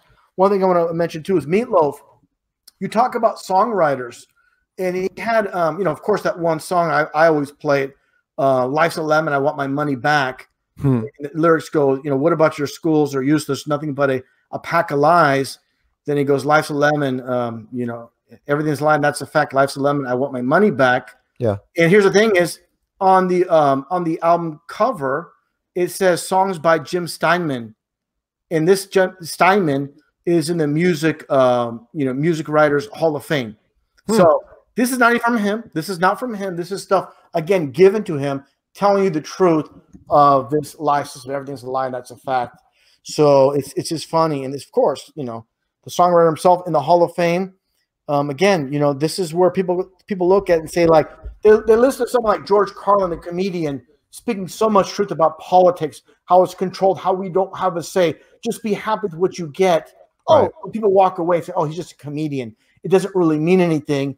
When again, this is duality, where they're gonna nothing's hidden. They're gonna give us the truth, but people can accept it because it comes at the wrong platform. Again, comedy. Music, movies, whatever it might be. So, I just find that all interesting. One thing I want to discuss too, Mark, is getting back on track when it comes to flat Earth. Yeah, and all your work, and when it comes to say conferences and issues you might have had. We know about Logan Paul. Oh yes, that whole fiasco, and this is one thing I think that needs to be brought up. Sure. We want to get the truth out there, and I'm not going to go too long, Mark. I want you to talk about this. We want to get the truth out there, but there's lessons learned to be learned along the way on the proper way to do things. What do you want to know? Just how it went down? Yeah, basically how it went down, and the whole Logan Paul fiasco. The big thing is that we were told. Okay, so the promoter of the conference, the Denver conference last year. Not Dallas, but Denver. He made an arrangement with Logan that Logan was going to come out and he was going to give him VIP treatment. However, Logan decided to put something in there. He says, look, don't tell anybody that I'm coming. Keep this an absolute secret. And since Robbie was the only conduit, he kept it a secret. And he kind of let it, I will say this, he did do an interesting producer thing, which was he let the rumors build. he let the hype machine get up to where we had no idea who this was. He said, "Oh, it's a VIP," but like he told Jaron and I, it's like he's into acting and he's into music. He's a singer and an actor. Well, there's very few singers who are also actors. You know, like guys like Will Smith, for example, or Jack Black, or people like that. And so it kept building and building, and we were selling more conference tickets because of this. It's like, oh wow, you know, this could be somebody really huge. It's going to be there. And but Logan also said, okay, well, you know, I'll do promos for your thing before I go, you know, before I show up in Denver, and he didn't. And you know, he was going to show up at the VIP mixer the first night, and he didn't show up. And so finally, I think Robbie got frustrated, and he told somebody, and it was like Logan Paul. So here's where it gets weird: is that because of Logan's demographic, which is usually 8th grade boys, I mean young guys, junior high kids, basically, because he does a bunch of pranks. Nobody in the Flat Earth community knew who he was, except me, because I do a lot of internet research anyway, and I kind of see what's out there in a lot of different venues. I'm kind of curious what's turning things out there, and I was like just in shock. I mean, I find out, and I have to go on. You know, well, the conference is going to start the very next day. And I there's no way it could be this guy. And I didn't know where Robbie was, so I didn't confront him on it. But I was like, there's no way it could be Logan, because Logan is an internet troll. He's a horrible, horrible person. Yeah. If you have any doubt of that, I mean, he's blacklisted by a lot of the media already, and some have forgotten. But he was the guy that went to the Japanese suicide forest and was making fun at some of the dead bodies. Yeah, poor taste. Horrible. It was awful. I mean, you know, when you fly, I mean, talk about premeditated. You fly out to this, you go out to the forest, you film it, you edit it, and then you release it, and nobody's telling you this is a bad idea. Yeah, good people you got with you there, Logan. So so it was him.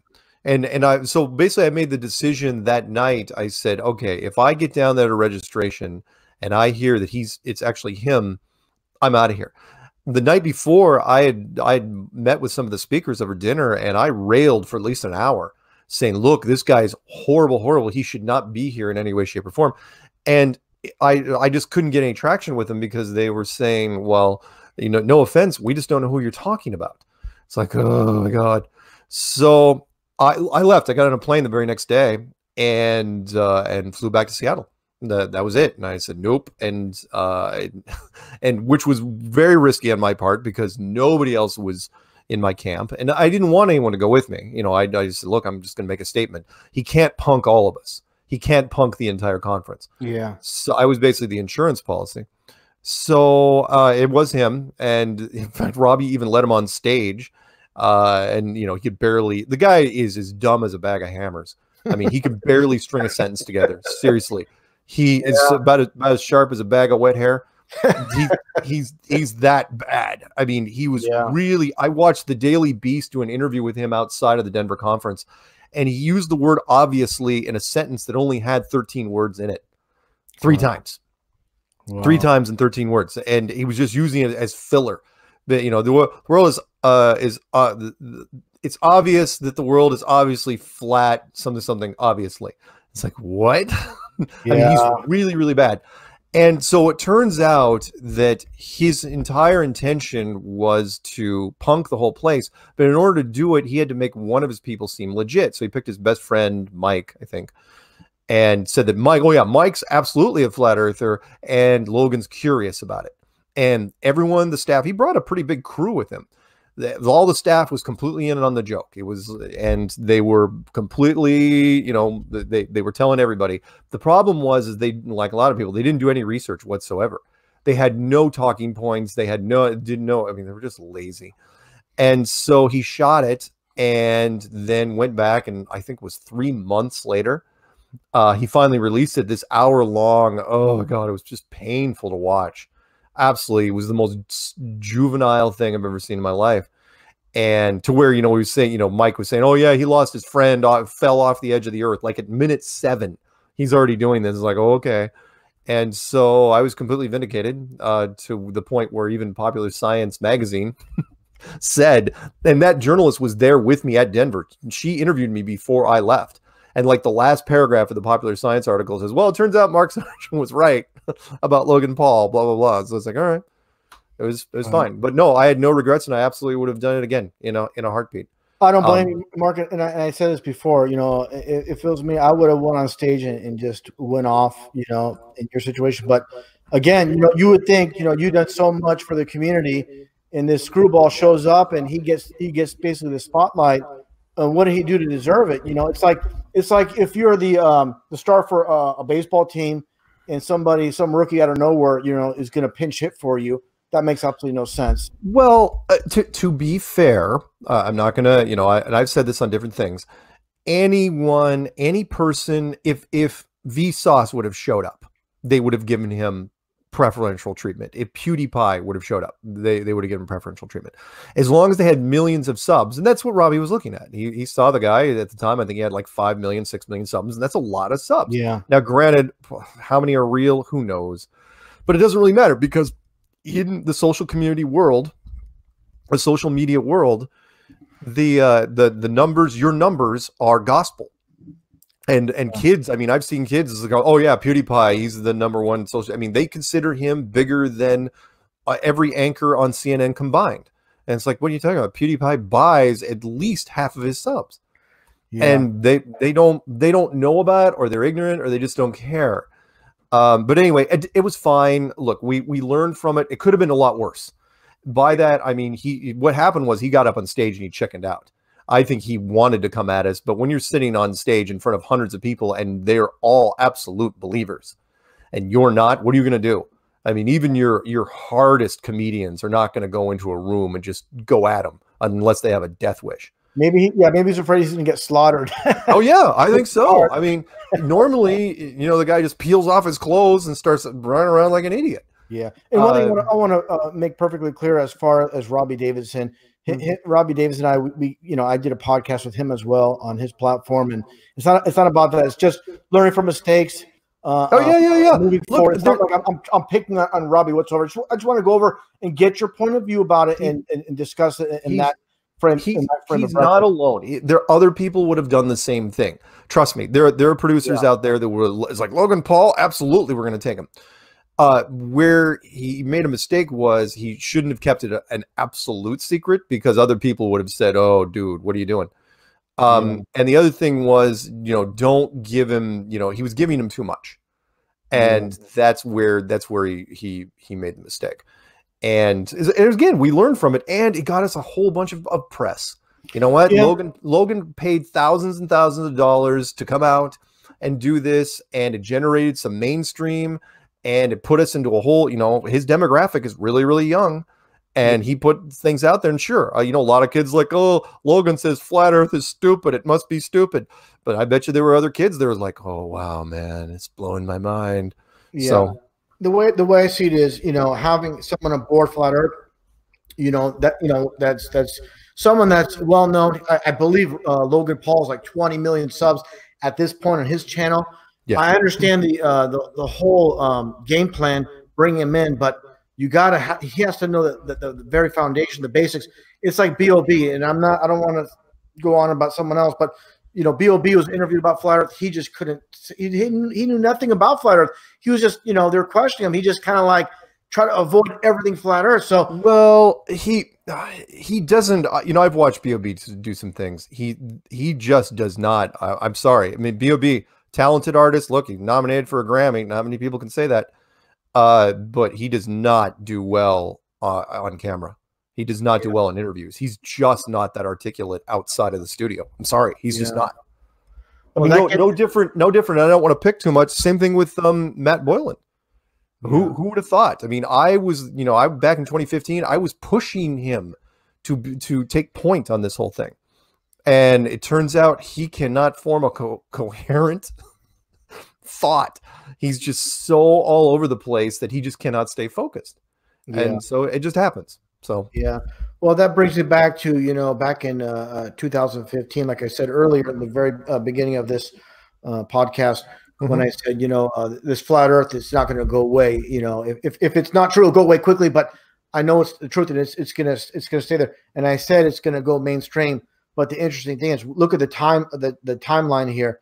The first one to come out as far as celebrities was Tila Tequila, was early January 2016. Yeah. And wasn't that weird? So what I think is, to be honest, there is some, like, for example, for every movement, there's some infiltration to make it look bad. We're going to throw maybe a control puppet in there to make it, oh, who's going to take this former porn star, a reality star seriously? So we're gonna interject her into the spotlight, because what happened after that was B.O.B. Then you had Kyrie Irving. Then you had a few other, I don't know, you had Shaquille O'Neal, who said he drove cross country. I know it's Flaps, I drove cross country. Then he comes back and said he was just joking. So they're like mocking. But then again, you know, I think what Robbie said it well. It's like you could turn a negative into a positive. And that's Again, I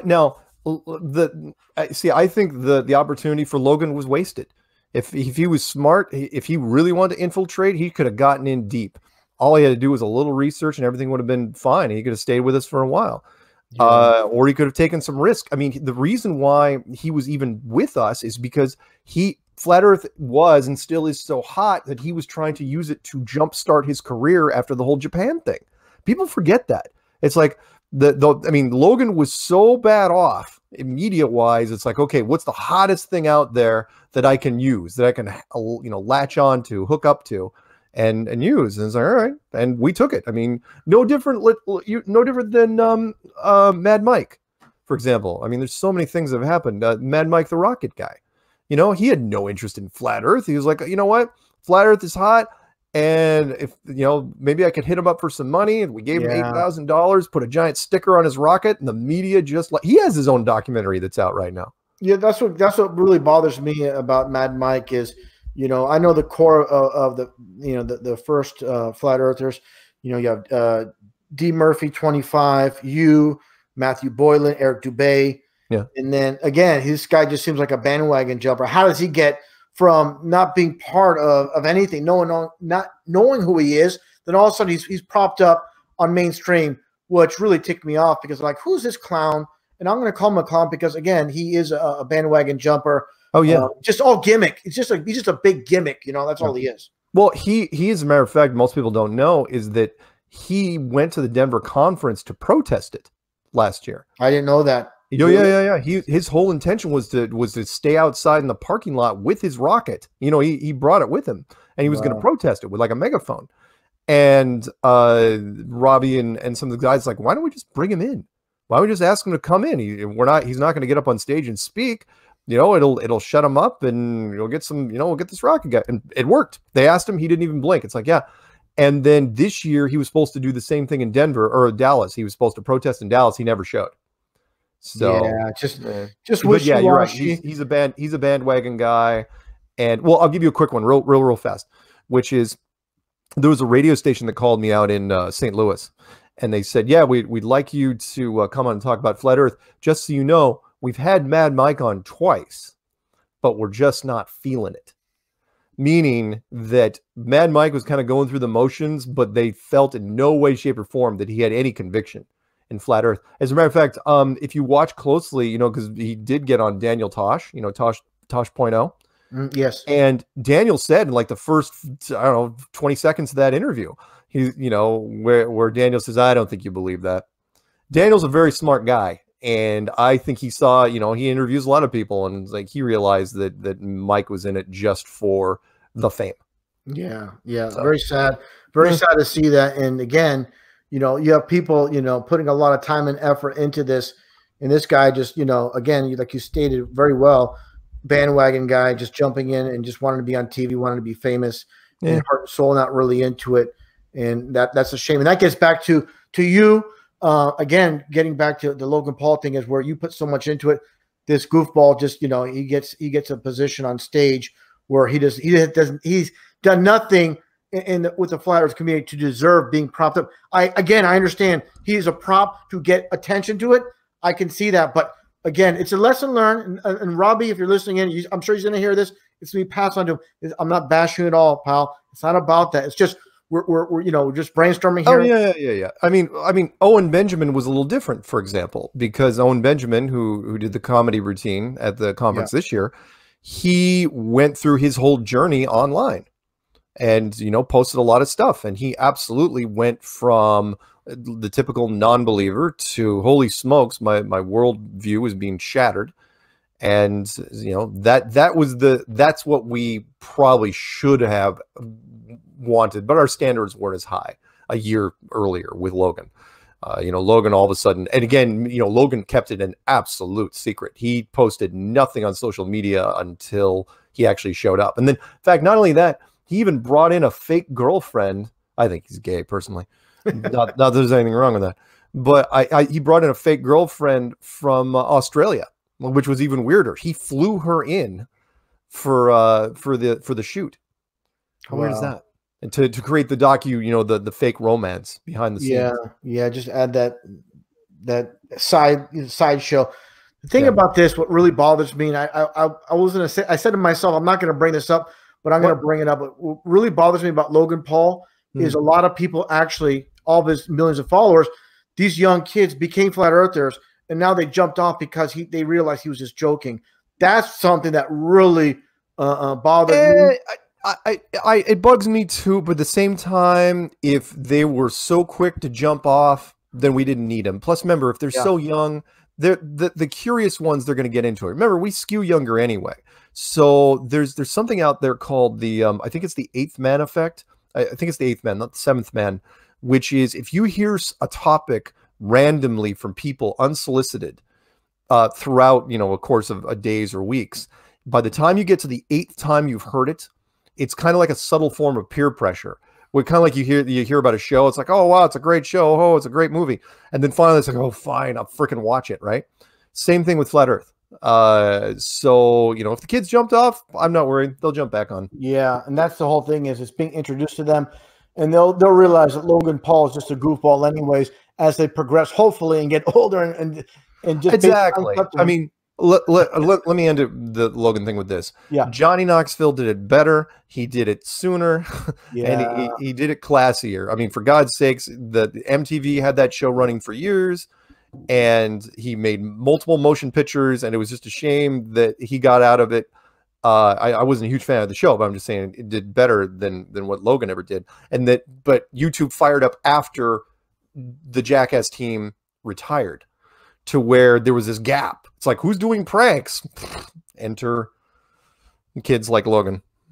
Yeah, and one thing I want to get on about is, and of course, you know, as an analyst with the connection with Patricia Steer. Yeah, and of course, everybody knows the long running live streams you guys had together, talking about many subjects, flat Earth and beyond. Just want to get your perspective from the start to basically to where it is now, and just get your take.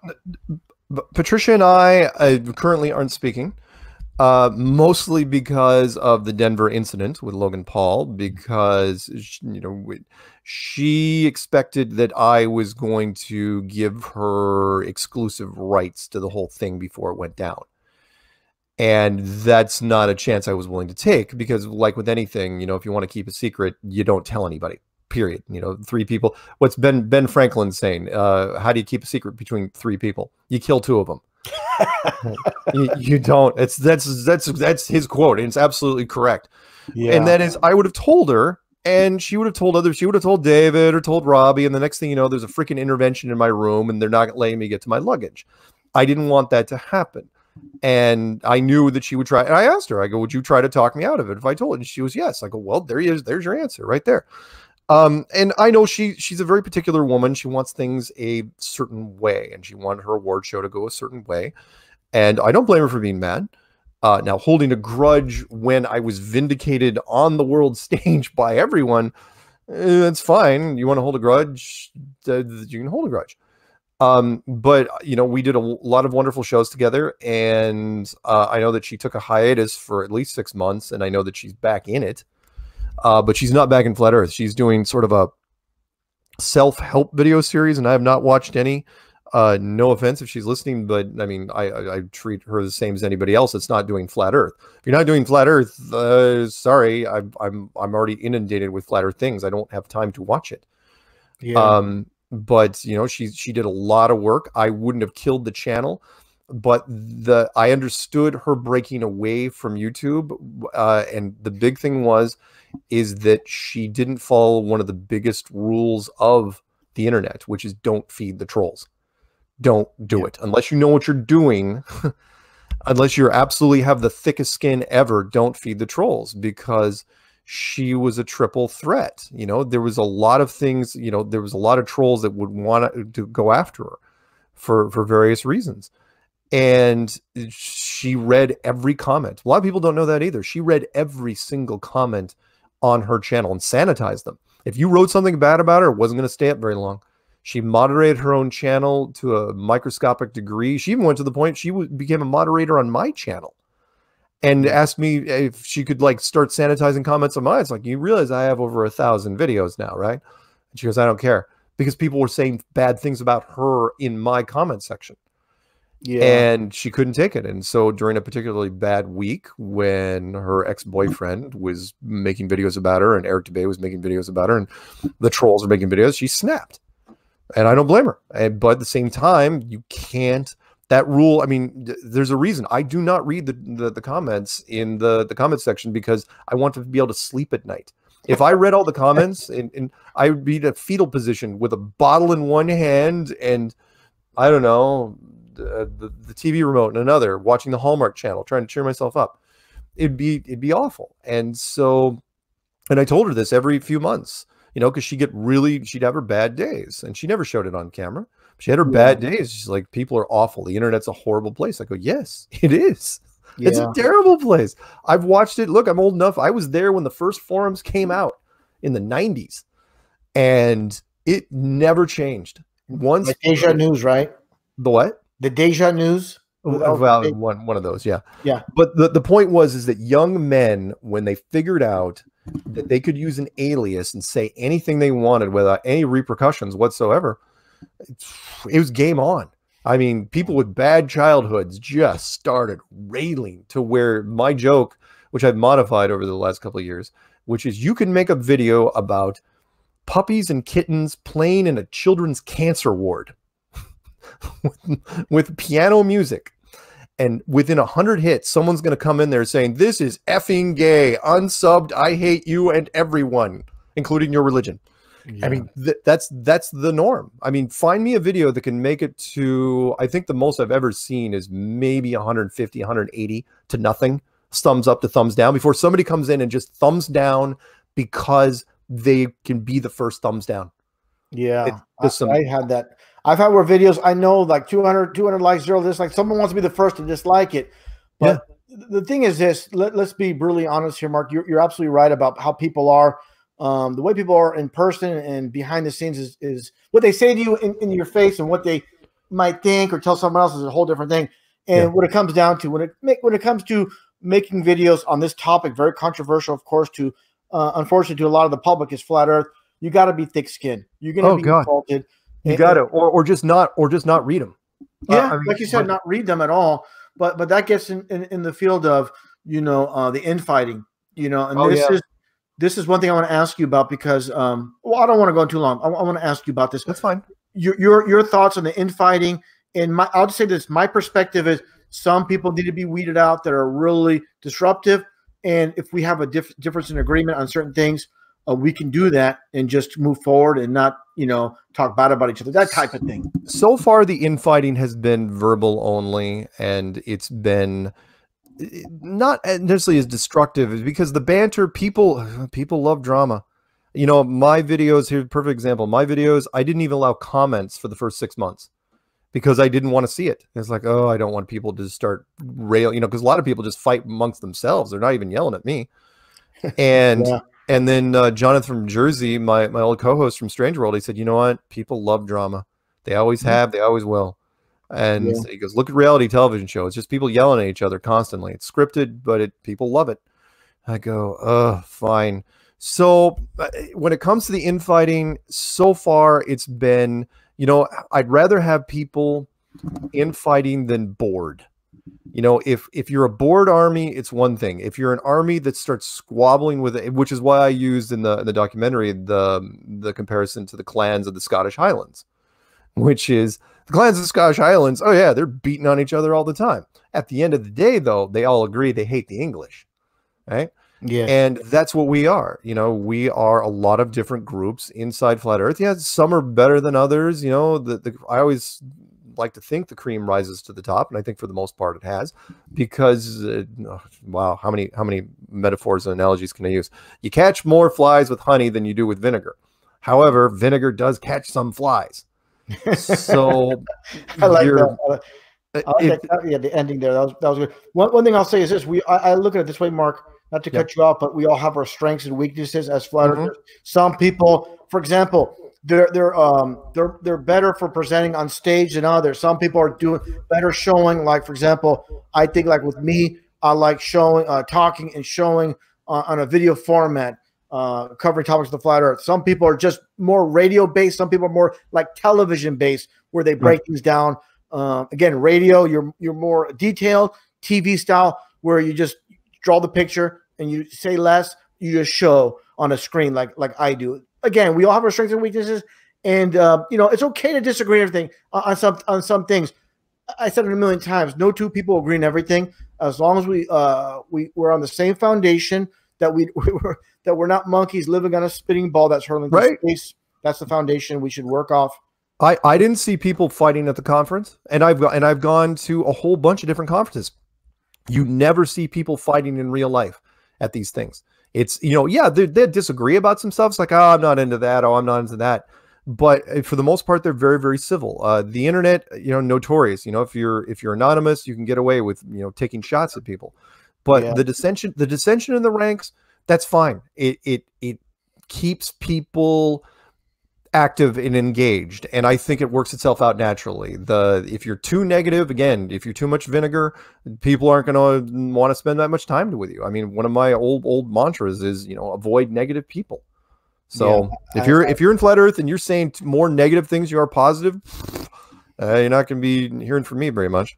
Yeah, I agree on that. We gotta have a positive attitude, and you know, help each other up. And again, I still I don't want to sound like a hypocrite, but certain people that are very divisive, they need to be pointed out and basically shunned, I think, because it doesn't do any good. But again, you know, I'll say, for example, I'm going to say names like someone like Eric Dubé, who I'll say it flatly, pun intended. He does fantastic work with the flat earth. I don't agree with them other aspects, but I'm not going to bash his flat earth work when it's good, solid work. Right. Bash him just to bash him when he's doing good work, where people are like, oh, I don't like him, so I'm just going to bash his work. Even though it's solid, I'm going to bash him anyways. And that's a problem where it comes to egos, and they'll just downplay someone, or just because, you know, and I try not to do that. I'll just try to be real about things. If I don't agree, like, for example, I look at the world as a big stage. People like, say, Hitler. It doesn't matter if you're a North Korean leader, an Iranian president. These are all Masons, you know, on the world stage. The Russian president, Putin. These are all people working together against us. We're just onto the game. And when certain people make great flat earth work, then push out, oh, but Hitler, you know, he was fighting, you know, the Jewish world order, this, and this. When it's a bunch of BS. He was, you know, the way I see it, Hitler was propped up by the Vatican. I mean, how clear can it be that he was part of it? And so that's where I have problems, where people giving us some good information, and then they kind of ruin their stance with me when they put out stuff that goes against the grain. And that's the whole thing is this. Flat Earth, you know, flat Earth is very, very important. This is the foundation of all the lives of this world, but we must look beyond it. But again, this is really the foundation of it all. And once people get this, they're gonna see the greater deception. That's why I really hammer the point. That's why I enjoy your work, and you being on my platform to discuss it. Oh, thank you. Again, it's a pleasure to be here, and I'm glad we could talk about a whole bunch of different things. Yeah, and that's the thing is too. By the way, one thing, this is totally out of the blue, and I mentioned earlier about that scene from Porky's. This has nothing to do with truth or anything, but this is like the funniest thing I've like heard in my life. I don't want to put it that high, but it was just hilarious. Talking about that scene from Porky's where that one teenager's lying in the bed, and then you hear the guy in the radio man in the back talking about the stars locked in the firmament. Hilarious thing. I read some comment underneath a video about Porky's, just randomly. And it was hilarious. He goes, some guy said, yeah, when I was 11 years old, my grandparents brought me and my younger sister to go see Porky's. I'm like, what? He goes, yeah, they thought it was Porky Pig. So they're sitting, they're sitting in the theater thinking they're going to watch a cartoon about Porky Pig, and imagine the grandparents and those kids sitting in the theater and not knowing what they're about to witness, you know, with all the scenes, Kim Cattrall and everything else. I just, you know, like I said, just kind of throwing that out there. I thought that was one of the funniest things. Unfortunately, for the grandparents and those kids to have to deal with that at a young age and a very old age, to see, you know, Porky's, when, again, thinking it was Porky Pig. But nonetheless, Mark, yeah, moving on to other topics, and any other projects you have, you know, moving forward, any other projects you have in the works, anything lined up? Well, you know what, 2020, I'm treating like 2019. Back in January, I had no idea what was going to happen other than the national conference, and I ended up doing conferences in Calgary, Auckland, Stockholm, London, Los Angeles, South Carolina, and Dallas, and plus, you know, and the commercial, which was short notice, and the book thing, which I didn't think I was even going to get finished. So I have no idea. I really don't. I know that 2020 is going to be a really cool year. I mean, if the Jimmy Kimmel thing is any start, you know, the first week of January, and we get in there, I don't know. But personally, me, I'm just kind of playing it like I always do, which is playing it by ear, seeing what happens. I think, you know, obviously with all the attention you're getting, which is, you know, extremely important for the flat earth truth to get out there, you know, like, again, the snowball effect and Jimmy Kimmel and the commercial, you're definitely a presence all over this flat earth. And yeah, that's huge. And, you know, I'm just going to tell you right now, you know, people in the comment section saying this and saying that, these people, you know, they're locked in their mom's basement. They want to talk about, for example, me or you or anybody else making video or content on flat earth, when they haven't pulled their own weight. They haven't brought anything to the table. And that's unfortunate that they have to cast stones. And, you know, we don't want to give these people much attention, but it comes to the territory. You know, again, yeah, they're going to cast stones. Remember what I said. I mean, seriously, I could make the most benign, boring video ever, and there are going to be people coming in there and going off on a rail about how much they hate it. Yeah. So again, yeah, but you're absolutely right. It's like, look, do what I've done. pull your weight, generate some content, do something. And for all, you know, all the critics out there, if you think you can do better, by all means, step up to the plate. I'd love to, you know, which is why I'm so happy when I see other people getting interviews. You know, people say, oh, you know, you're jealous for, you know, DIT or H. It's like, are you kidding? I love him going out there and doing stuff. That's awesome, because it's a completely different style from me. Yeah. I wish that more people would get out there. And I know it's not easy to do. I mean, he's braver than me because he's got more to lose than I do. You know, I never got married, never had kids. So I put myself in a position to where there's very little peer pressure that can dissuade me. Other people, you know, they have to, they're up against a lot more adversity than me. So yeah, no worries. Again, the comment section they're going to be what they're going to be. And by the way, anyone that, you know, usually 9 times out of 10, I can only tell this from experience, the people that come at me, they're Eric Dubé's people. It has not changed in 4+ years. Yeah. Eric started that back in the whole COINTEL Pro, Mark's a government agent, that whole thing. Eric started that. And because I wouldn't, you know, do what he wanted me to do. It's like, who are you? I don't even know you. You're not even in the United States. And he started it, and these people, I will say this about Eric's people, they are dedicated. There are some people that just, his channel's been burned down, 3 times? It's burned down for hate speech, and he just keeps coming back. So it's all right. It's fine.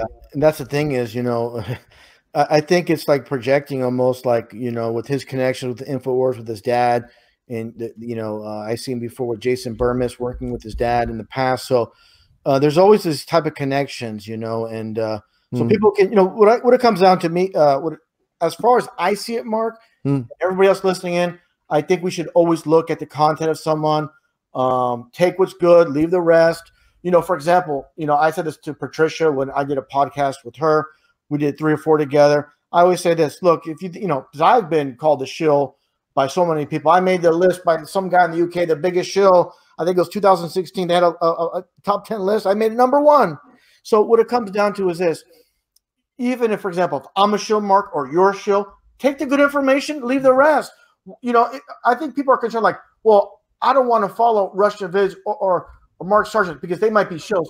I think they're like, well, I want someone to just spoon feed me information about flat Earth, and I don't want to have to think for myself. I just want the truth from one person, and I don't want to think anymore. I don't know what their issue is, but again, listen to everybody. Take what could be proven. What can't be proven, toss to the side. Yeah, you're absolutely right.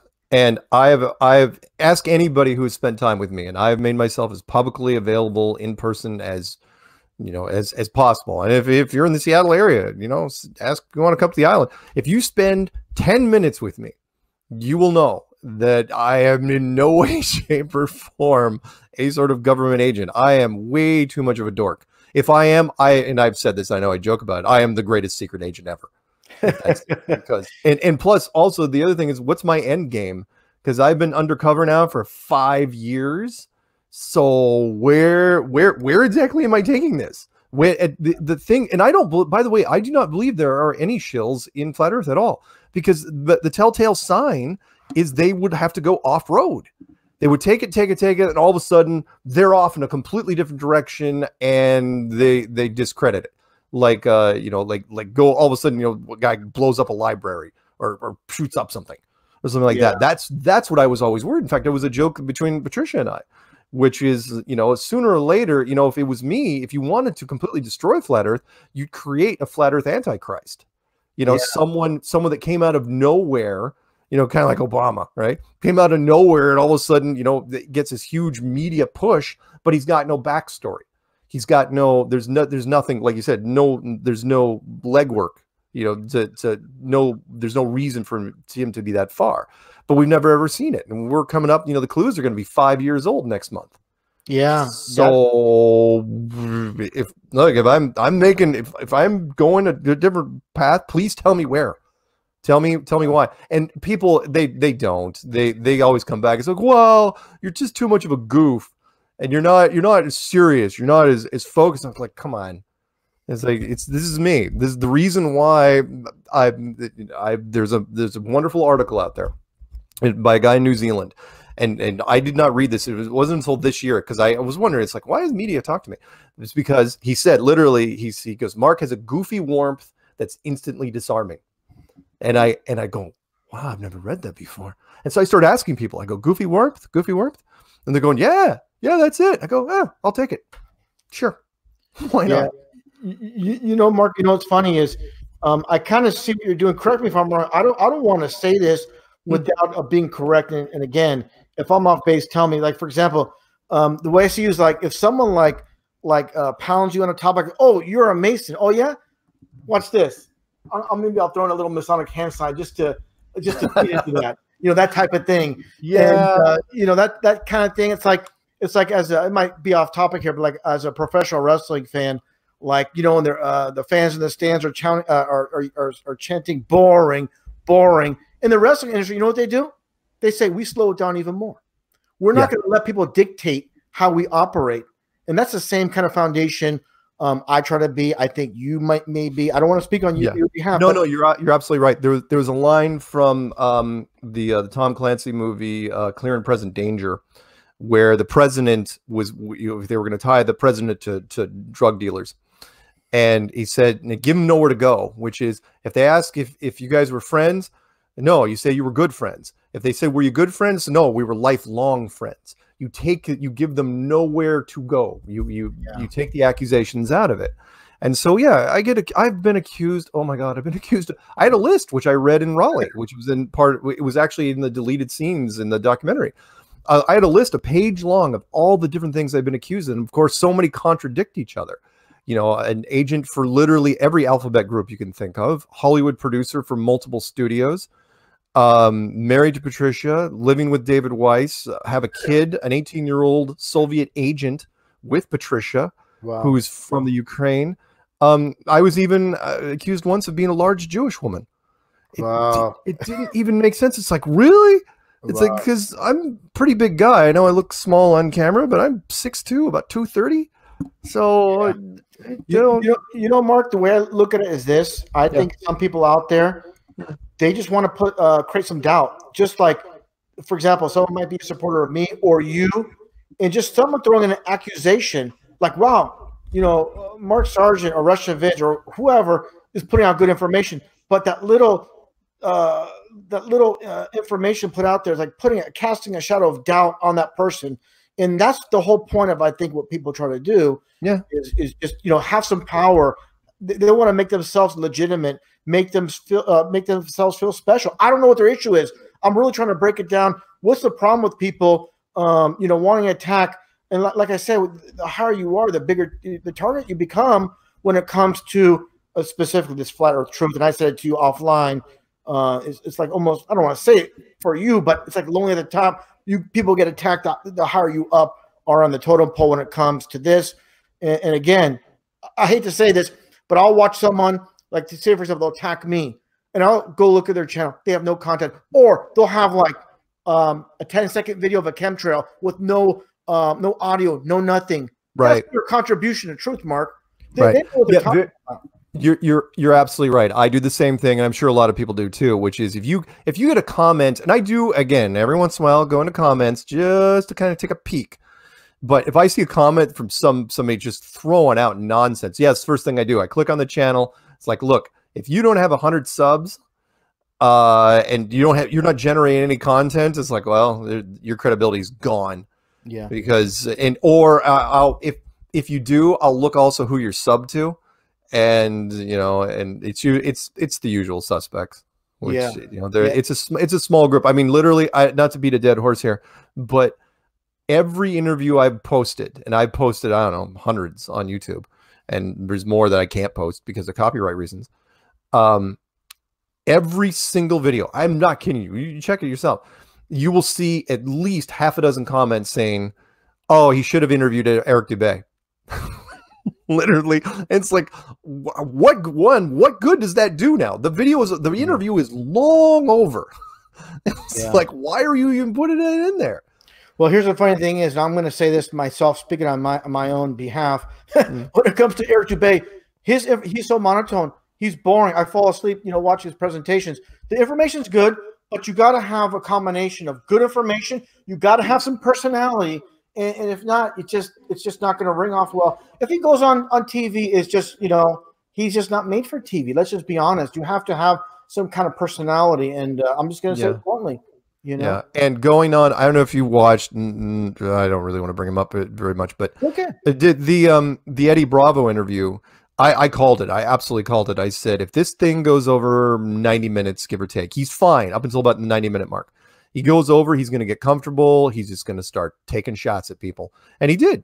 At about 100 minutes, by 100 minutes, he was doing literal impressions of Alex Jones, which was not good because Alex and Eddie are friends. And to where they cut him off from a video standpoint. It's like, whatever. If he wanted to be more serious, he'd be in the States. It's like, he's not going to be able to do anything from Thailand anyway. Sorry. It's logistically way too troublesome. Who's going to interview you? You're not going to know. In fact, find me. There's only like 2 people I've ever known that's even met him in person. Yeah. I know of one, but they used to work with David Icke, so you could throw them out the window. Oh yeah, that woman. Yes. Yeah. That's one of them. I think there's one more, but that's not a good sign. I mean, you got to remember that this year, most of the Flat Earth speaking group was on tour. We were actually going around different parts of the country, shaking a lot of hands and meeting a lot of people. That's what you have to do to establish some sort of rapport, some sort of credibility. Yeah, you got to have, like you said, Mark, earlier, and you said it well, you got to have more to it. You got to have a combination of the information. You got to present it well. You got to be articulate. You also got to be someone that's, again, presentable, like on TV. Like, that's exactly how. That's why you became so successful. And keep getting I don't want to say the word gigs, but keep getting on TV. And you know, again, it's so vital, so important, because the last thing we want to see is a downturn of appearances by you, downward appearances by someone like David Weiss. We want to see more and more of it, more and more on the mainstream. And again, I don't want to sound like a hypocrite. Years ago, I would be totally against, oh, mainstream media, it's controlled, it's controlled, it's controlled. But how are we going to, again, get this information out there? If we're speaking amongst ourselves, like, I don't want to say the word like a bunker, right, in this, you know, little community, we got to get it out there. So you guys had the right frame of mind from the start, and you know, it's okay. You know, like I said, well, I'm wrong in that. It could be used to our advantage. That's the bit. It's like, look, they want to make fun of it, sure, but I realized early on that that's how we got into it. It was because I made fun of it too.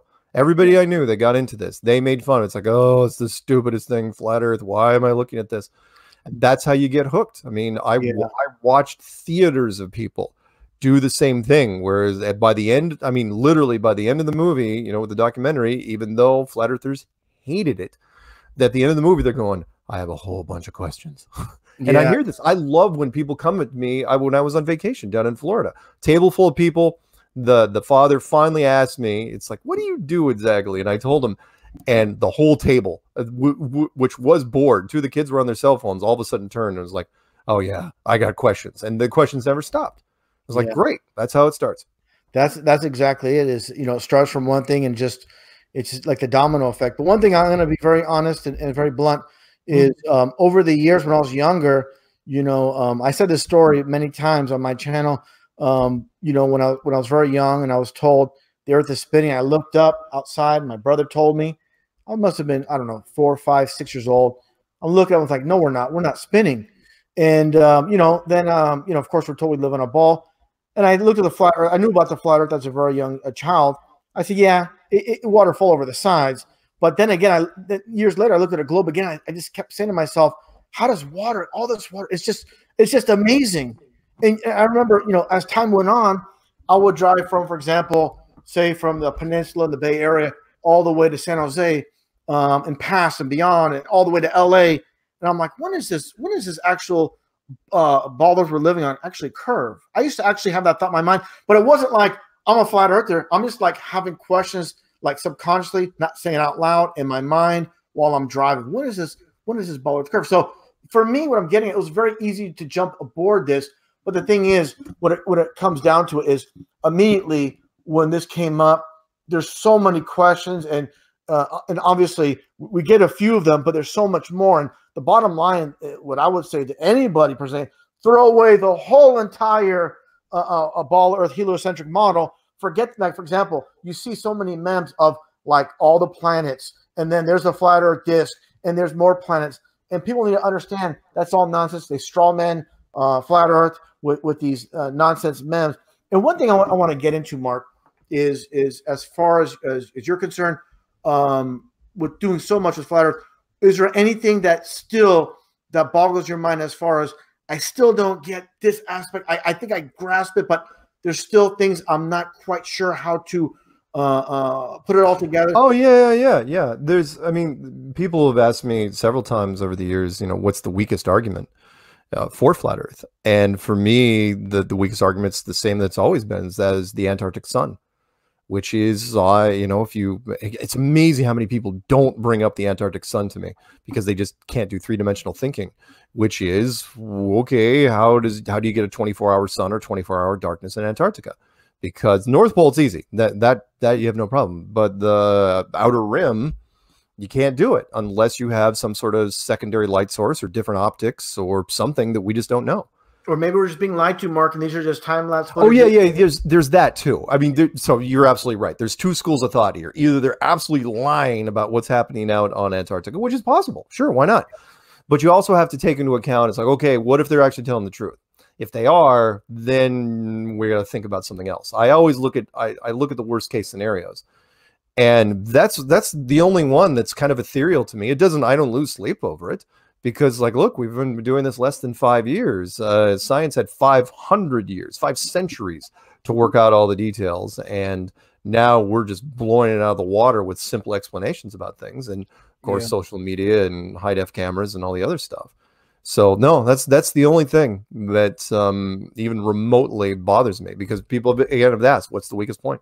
Yeah, That's it. Everything. that's a good point, Mark. One thing I would say is, to anybody out there that is on the fence, they're not sure what to think, I would do it like this. It would be like, let me give an analogy. It's like moving. If you want to move to another state, you got to get a piece of paper, or maybe even get a chalkboard and write the positives and negatives. Right, left, and on one side, the defense for the ball earth, the right side, what supports the flat earth.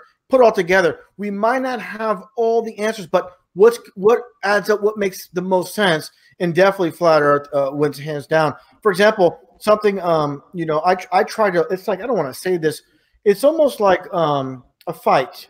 When you talk about flat earth with someone that's a ball earther, you got to arm yourself with as much information as possible, so when you're confronted, you have the answers. Like, for example, one thing I talk about is, of course, this water rocket ball orbiting the sun at 70,000 miles an hour. How can we see the Big Dipper 365 days a year? And I also throw this in, this caveat as well, with, of course, Venus, in between the sun and with the heliocentric model, between the sun and Earth.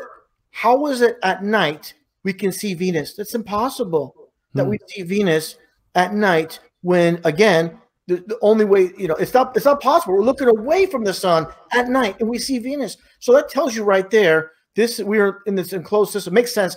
We're in this enclosed system with the stars and the so-called planets, which are just luminaries, wandering stars that are circling above. I like your positive negatives thing. You're absolutely right. We use that for all sorts of stuff, including moving. It's like, okay, where are the positive negatives?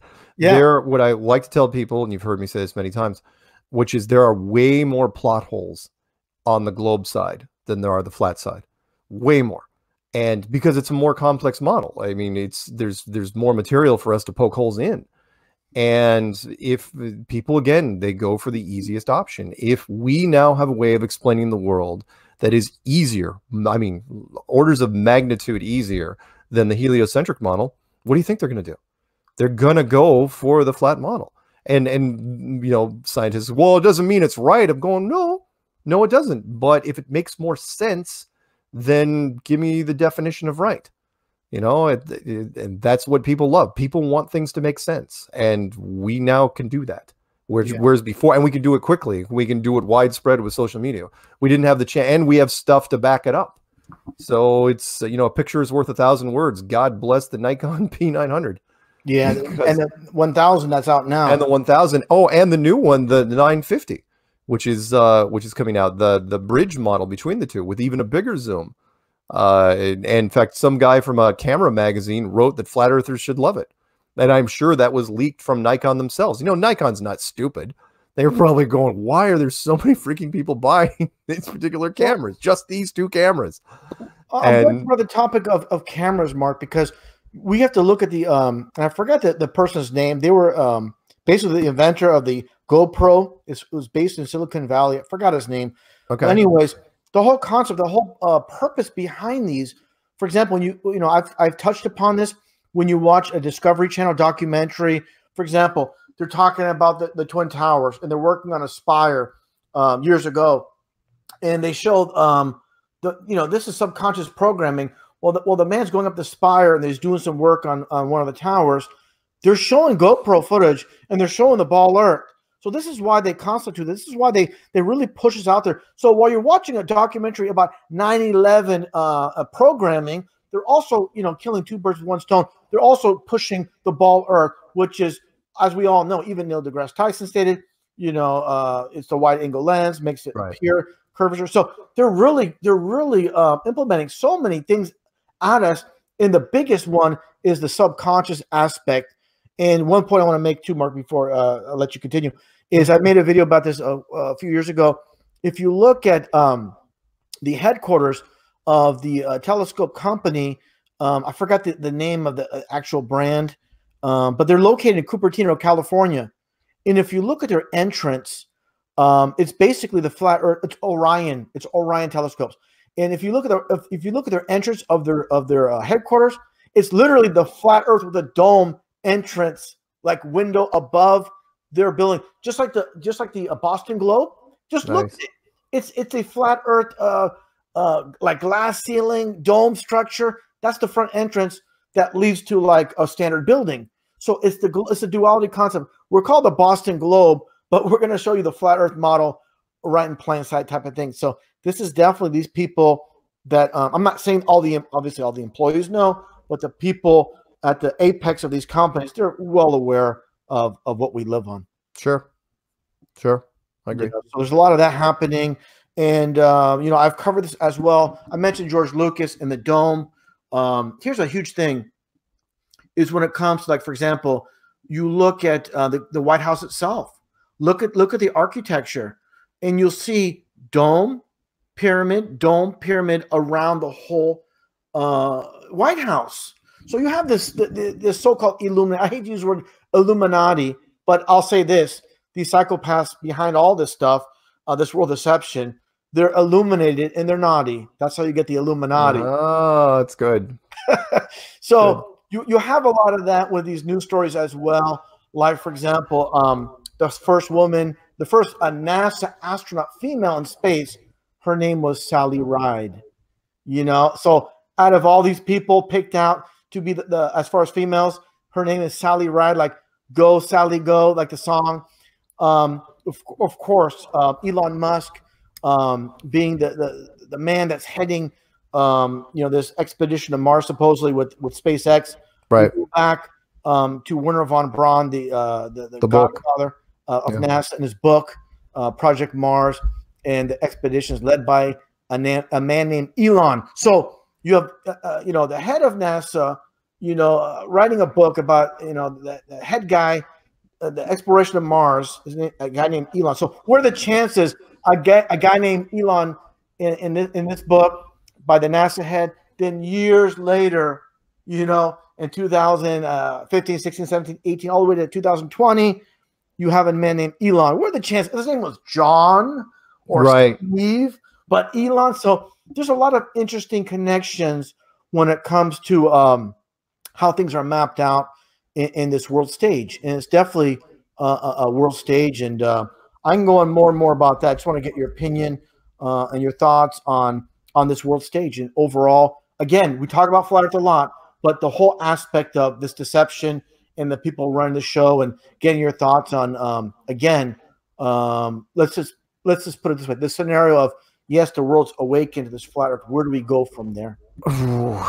Well, I've gotten kind of mixed feelings when it comes to that, because if the world does wake up the way I think it's going to, then, I've talked for years now about the 100th monkey effect, and I don't want to get into it too much, but if you guys don't know what that means, it's when a particular organism has a mass awakening, a mass consciousness shift after a certain number. It's like they're all being updated simultaneously, and we saw this with monkeys some years ago. And I know that science, after they were the ones that did it, says, oh well, no, it's more of a myth. It didn't really get confirmed. It's like no. Science backs away from stuff that's too weird. But when it happens, I think that civilization is going to change, and I don't really know if I can say any more than that, because I'm not sure what that means. Meaning, if we all of a sudden, if more people realize that we live in some sort of building, if all the world is a stage, then how does everyone act towards each other? And if we act differently, do the makers or whatever you want to, the builders of this world, do they intervene? There's an old saying, I don't know where it came from, and that is, when all the students are seated, the teacher enters the classroom. And I'm not exactly sure, because that wasn't the case in my school, but maybe in private schools, I'm not sure. But that's what I feel is kind of happening. We're in this weird sort of science fiction-y zone now, uncharted territory where our civilization's never been before. But I think other civilizations have been before us. Again, we're not the first people to rent this apartment. There are obviously older civilizations that predate our history by a long time. So the question is, what happened to them? And are there remnants, coming around, and are there rules that they have to follow? But what happens to us when everybody, when more people believe in it than don't believe in it? I think there's, this mass awakening, which is why I'm gunning that 2020 is part of that, because we are, and I'm not going to say the public is dumbed down something I've come up with. I think they're numbed down, meaning they're given so much junk food media that they don't know what the good stuff is if it was right in front of them.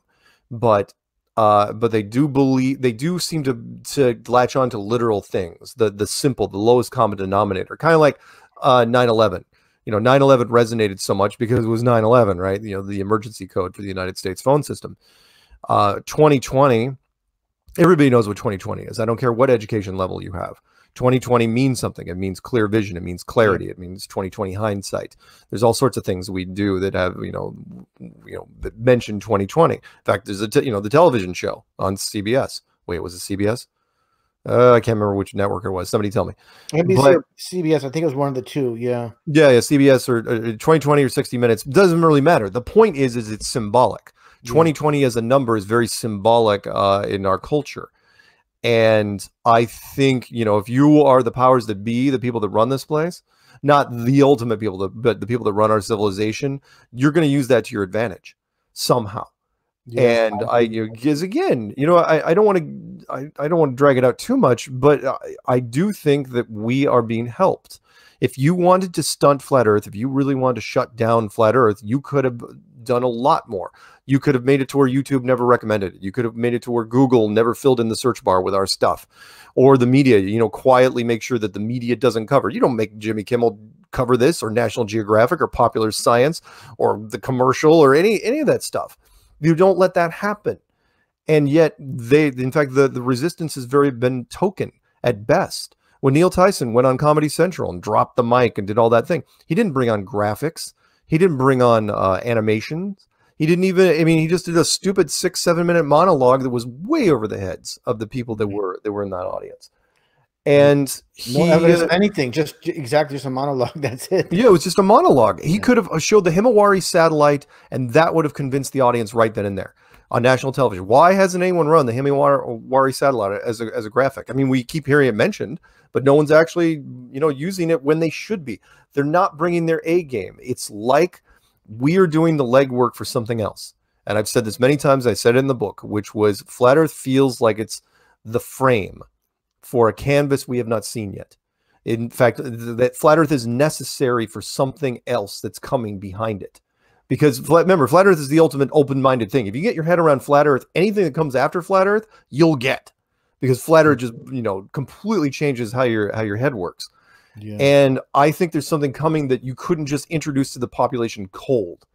There's, that Flat Earth is being allowed to happen. And so why? Why? That's part of my job. That's what I do every day, is stare at the freaking chessboard and look at the things. People don't understand how many news feeds I watch every day, and look and look and look and read between the lines. Like, okay, what's happening out there? What am I looking for? People forget, because the audience, the people who are listening to this now, you guys are intelligent, you guys are instinctive, you're intuitive, you get a lot of stuff. The average person on the street is the lowest common denominator. They are the general public. They're the ones that laugh every time somebody falls down. So whatever the powers that be introduce into our system has to be at that level. That's why I keep saying the lowest common denominator.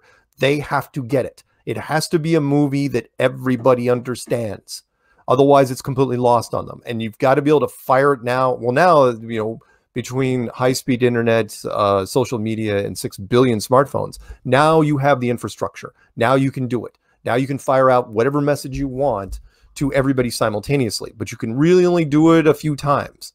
So that's what they're kind of waiting for, and that's what I'm waiting for. Yeah, and I agree with you. This is like like you said, 2020. I would use it if it was me. I wouldn't waste 2020. I'd absolutely use it for something else. Yeah. Remember, 9/11 was just a month and a day. 2020, that's a whole year of a chance that you can do something with, and tie it to a bigger picture. I just, if it was me, okay, if it was me, if I was doing this, let's say I'm the greatest secret agent in the world and I'm the top of the pyramid of the Illuminati, I would introduce, because I am, right? Because if it was me, I would introduce, because there's only a couple things you can do. I would introduce either a huge celestial event, a sign from God, a sign from the heavens, something like that, where everybody sees it. Or I'd introduce an older civilization. I'd introduce a new species, because people get it now. There's so many science fiction references that whoever you introduce, people has some sort of frame available to them. We have science fiction going all the way back to the early 50s. Yeah. So whether you're a grandfather or you're 10, you have a movie or a television series that you can kind of base it off of. So if an alien, race was introduced, it's not like people would freak out with their hands in the air screaming. They would be going like, "Oh wow, they do look like Avatar," or whatever. No one would be. I don't think there'd be that much panic. It would be just kind of matter of fact. It's like, oh, all right. But you can't do that without flat Earth. Anyway, sorry, I ramble. No, I do the same. Like I said, Mark, I done 9-hour podcast, not just once, several times. Oh, I can't go that long. Yeah, I do have to go pretty soon. No worries. Yeah, we'll how much longer do you have? About 10, I only got about like 15 minutes tops. Okay. Yeah, just and this is an important aspect is this control system we live under, and it's very important for people to understand this rig system, how people behind the scenes pulling the strings are scripting events. And I mentioned this on a previous podcast. Like, for example, this is so key, so important. So we know what's going to happen next. It's scripted. It's not just random, and it's been planned out years ago. I mentioned before, like you look at the book, The Titan, that was written in 1898. Sure. And basically 14 years after that, the dimension of the ship, the location, the month, all these things that coincide. Unsinkable ship.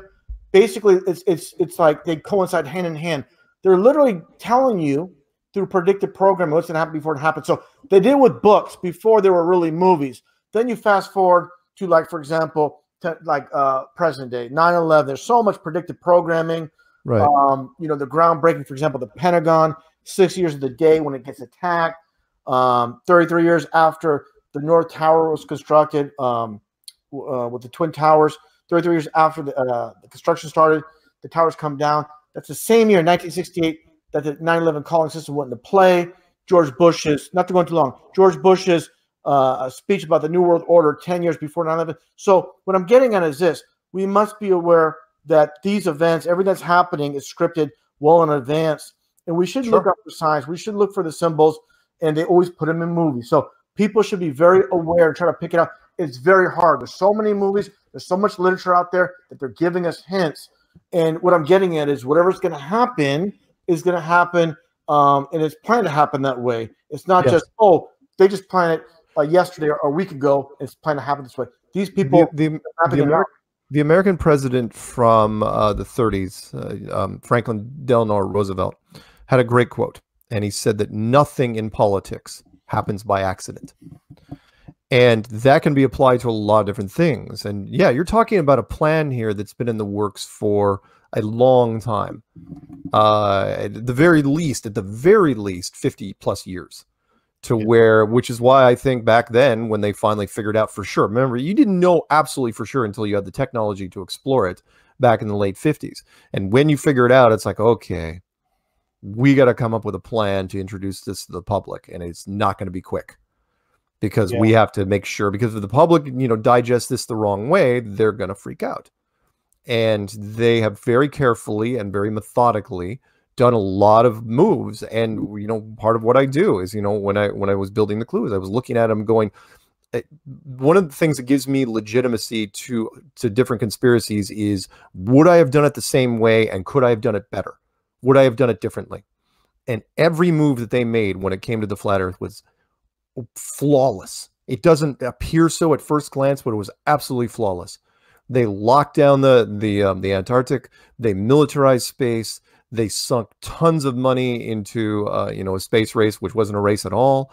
Tried to punch through it for a number of years, and then gave up. And it's like, okay.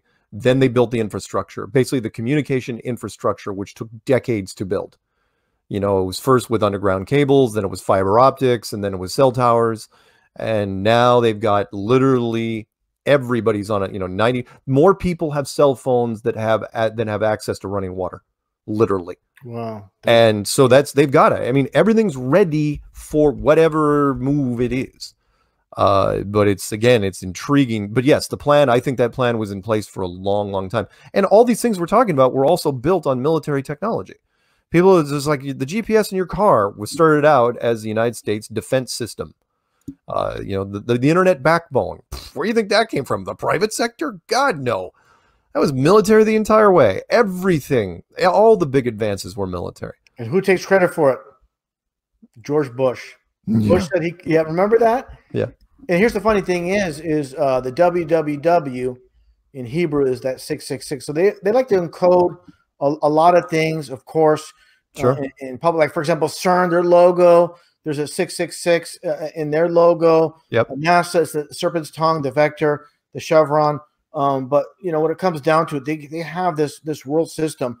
What I find very interesting is, for example, you look at a subcontractor for NASA in Lockheed Martin, and it's a duality symbol. It's basically two chevrons. It also is a broken pentagram. And also, if you look at Russia and their space station Mir patch, it's the duality aspect. It's a flipped over. It's just like the Lockheed Martin symbol, but it's flipped. It's the mirror reflection. It reminds me, and you'll know this, Mark, the Transformers, the good guys have their symbol one way. You flip it over. That's the Decepticons. So you have the Autobots, and they're the good guys, and you flip over the duality aspect. And this is the world, and this is the matrix we're living in. It's definitely a matrix where it's a two-headed snake. It's all controlled by the one body, and that's very important for people to understand. And this is why this truth is so important. And that's why I cover so much different aspects of it, flat earth to shooting hoaxes, fake bombings, fake this, fake that. Sure. Because if you let things happen by random, then you lose control. That's why they have to fake the news, fake shootings, fake bombings. And doesn't mean, it's like this. This analogy is the best one I can come up with. It's like watching a divorce court on TV. There's millions of real divorces that take place, but all they show on TV are made for TV productions. So they can control them, put the commercials in, TV time. Same thing with reality shows. So basically everything literally on TV is fake. Anything that's real will have like a blip in the screen, a cover for a minute or two, and that story goes away. It's that simple. Everything on TV is about telling you how to dress, what hairstyle to have, what to eat. Vaccines are safe. Fluoride's good for you.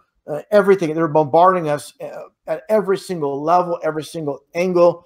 And it's really amazing when you're awake to it all, you get the big picture.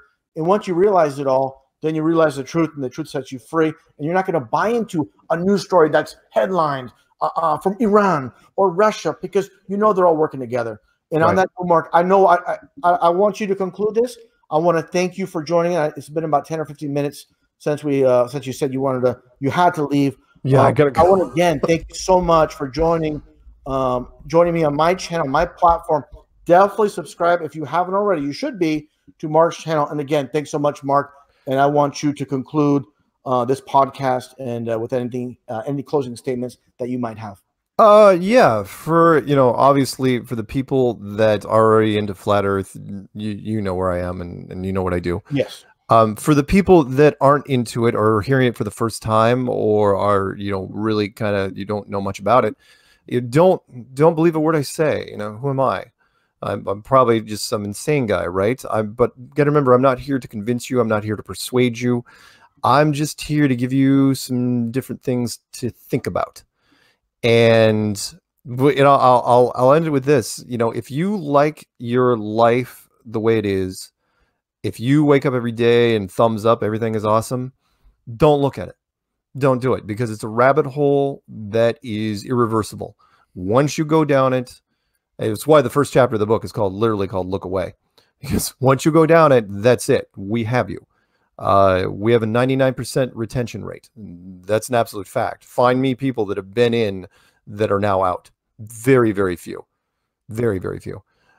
Because you were the one that broke it down in the first place. You were the one. The reason you can't go back is you were the one that tore down the globe. We didn't tear it down for you. You have to tear it down yourself. And then after you've done that, if you're not happy with flat earth, well, you got nothing to go back to anyway. So you're kind of stuck.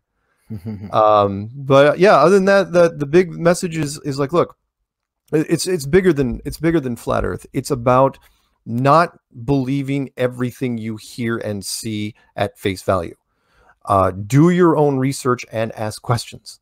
That's the big thing here. It's like, look, there's an old saying, which is trust in God, but count your change, which is very, very true. It's like, look, there's a lot of people that are going to be telling you things in the media.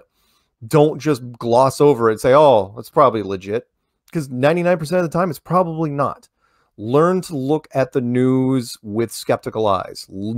Understand why stories are put out in the news.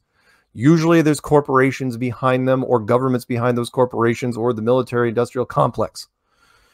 Learn these things and you will have a better quality of life. You'll look at it more and you'll understand why things work the way they do.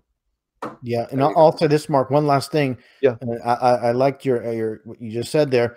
I would say this. It's like the old saying with Santa Claus.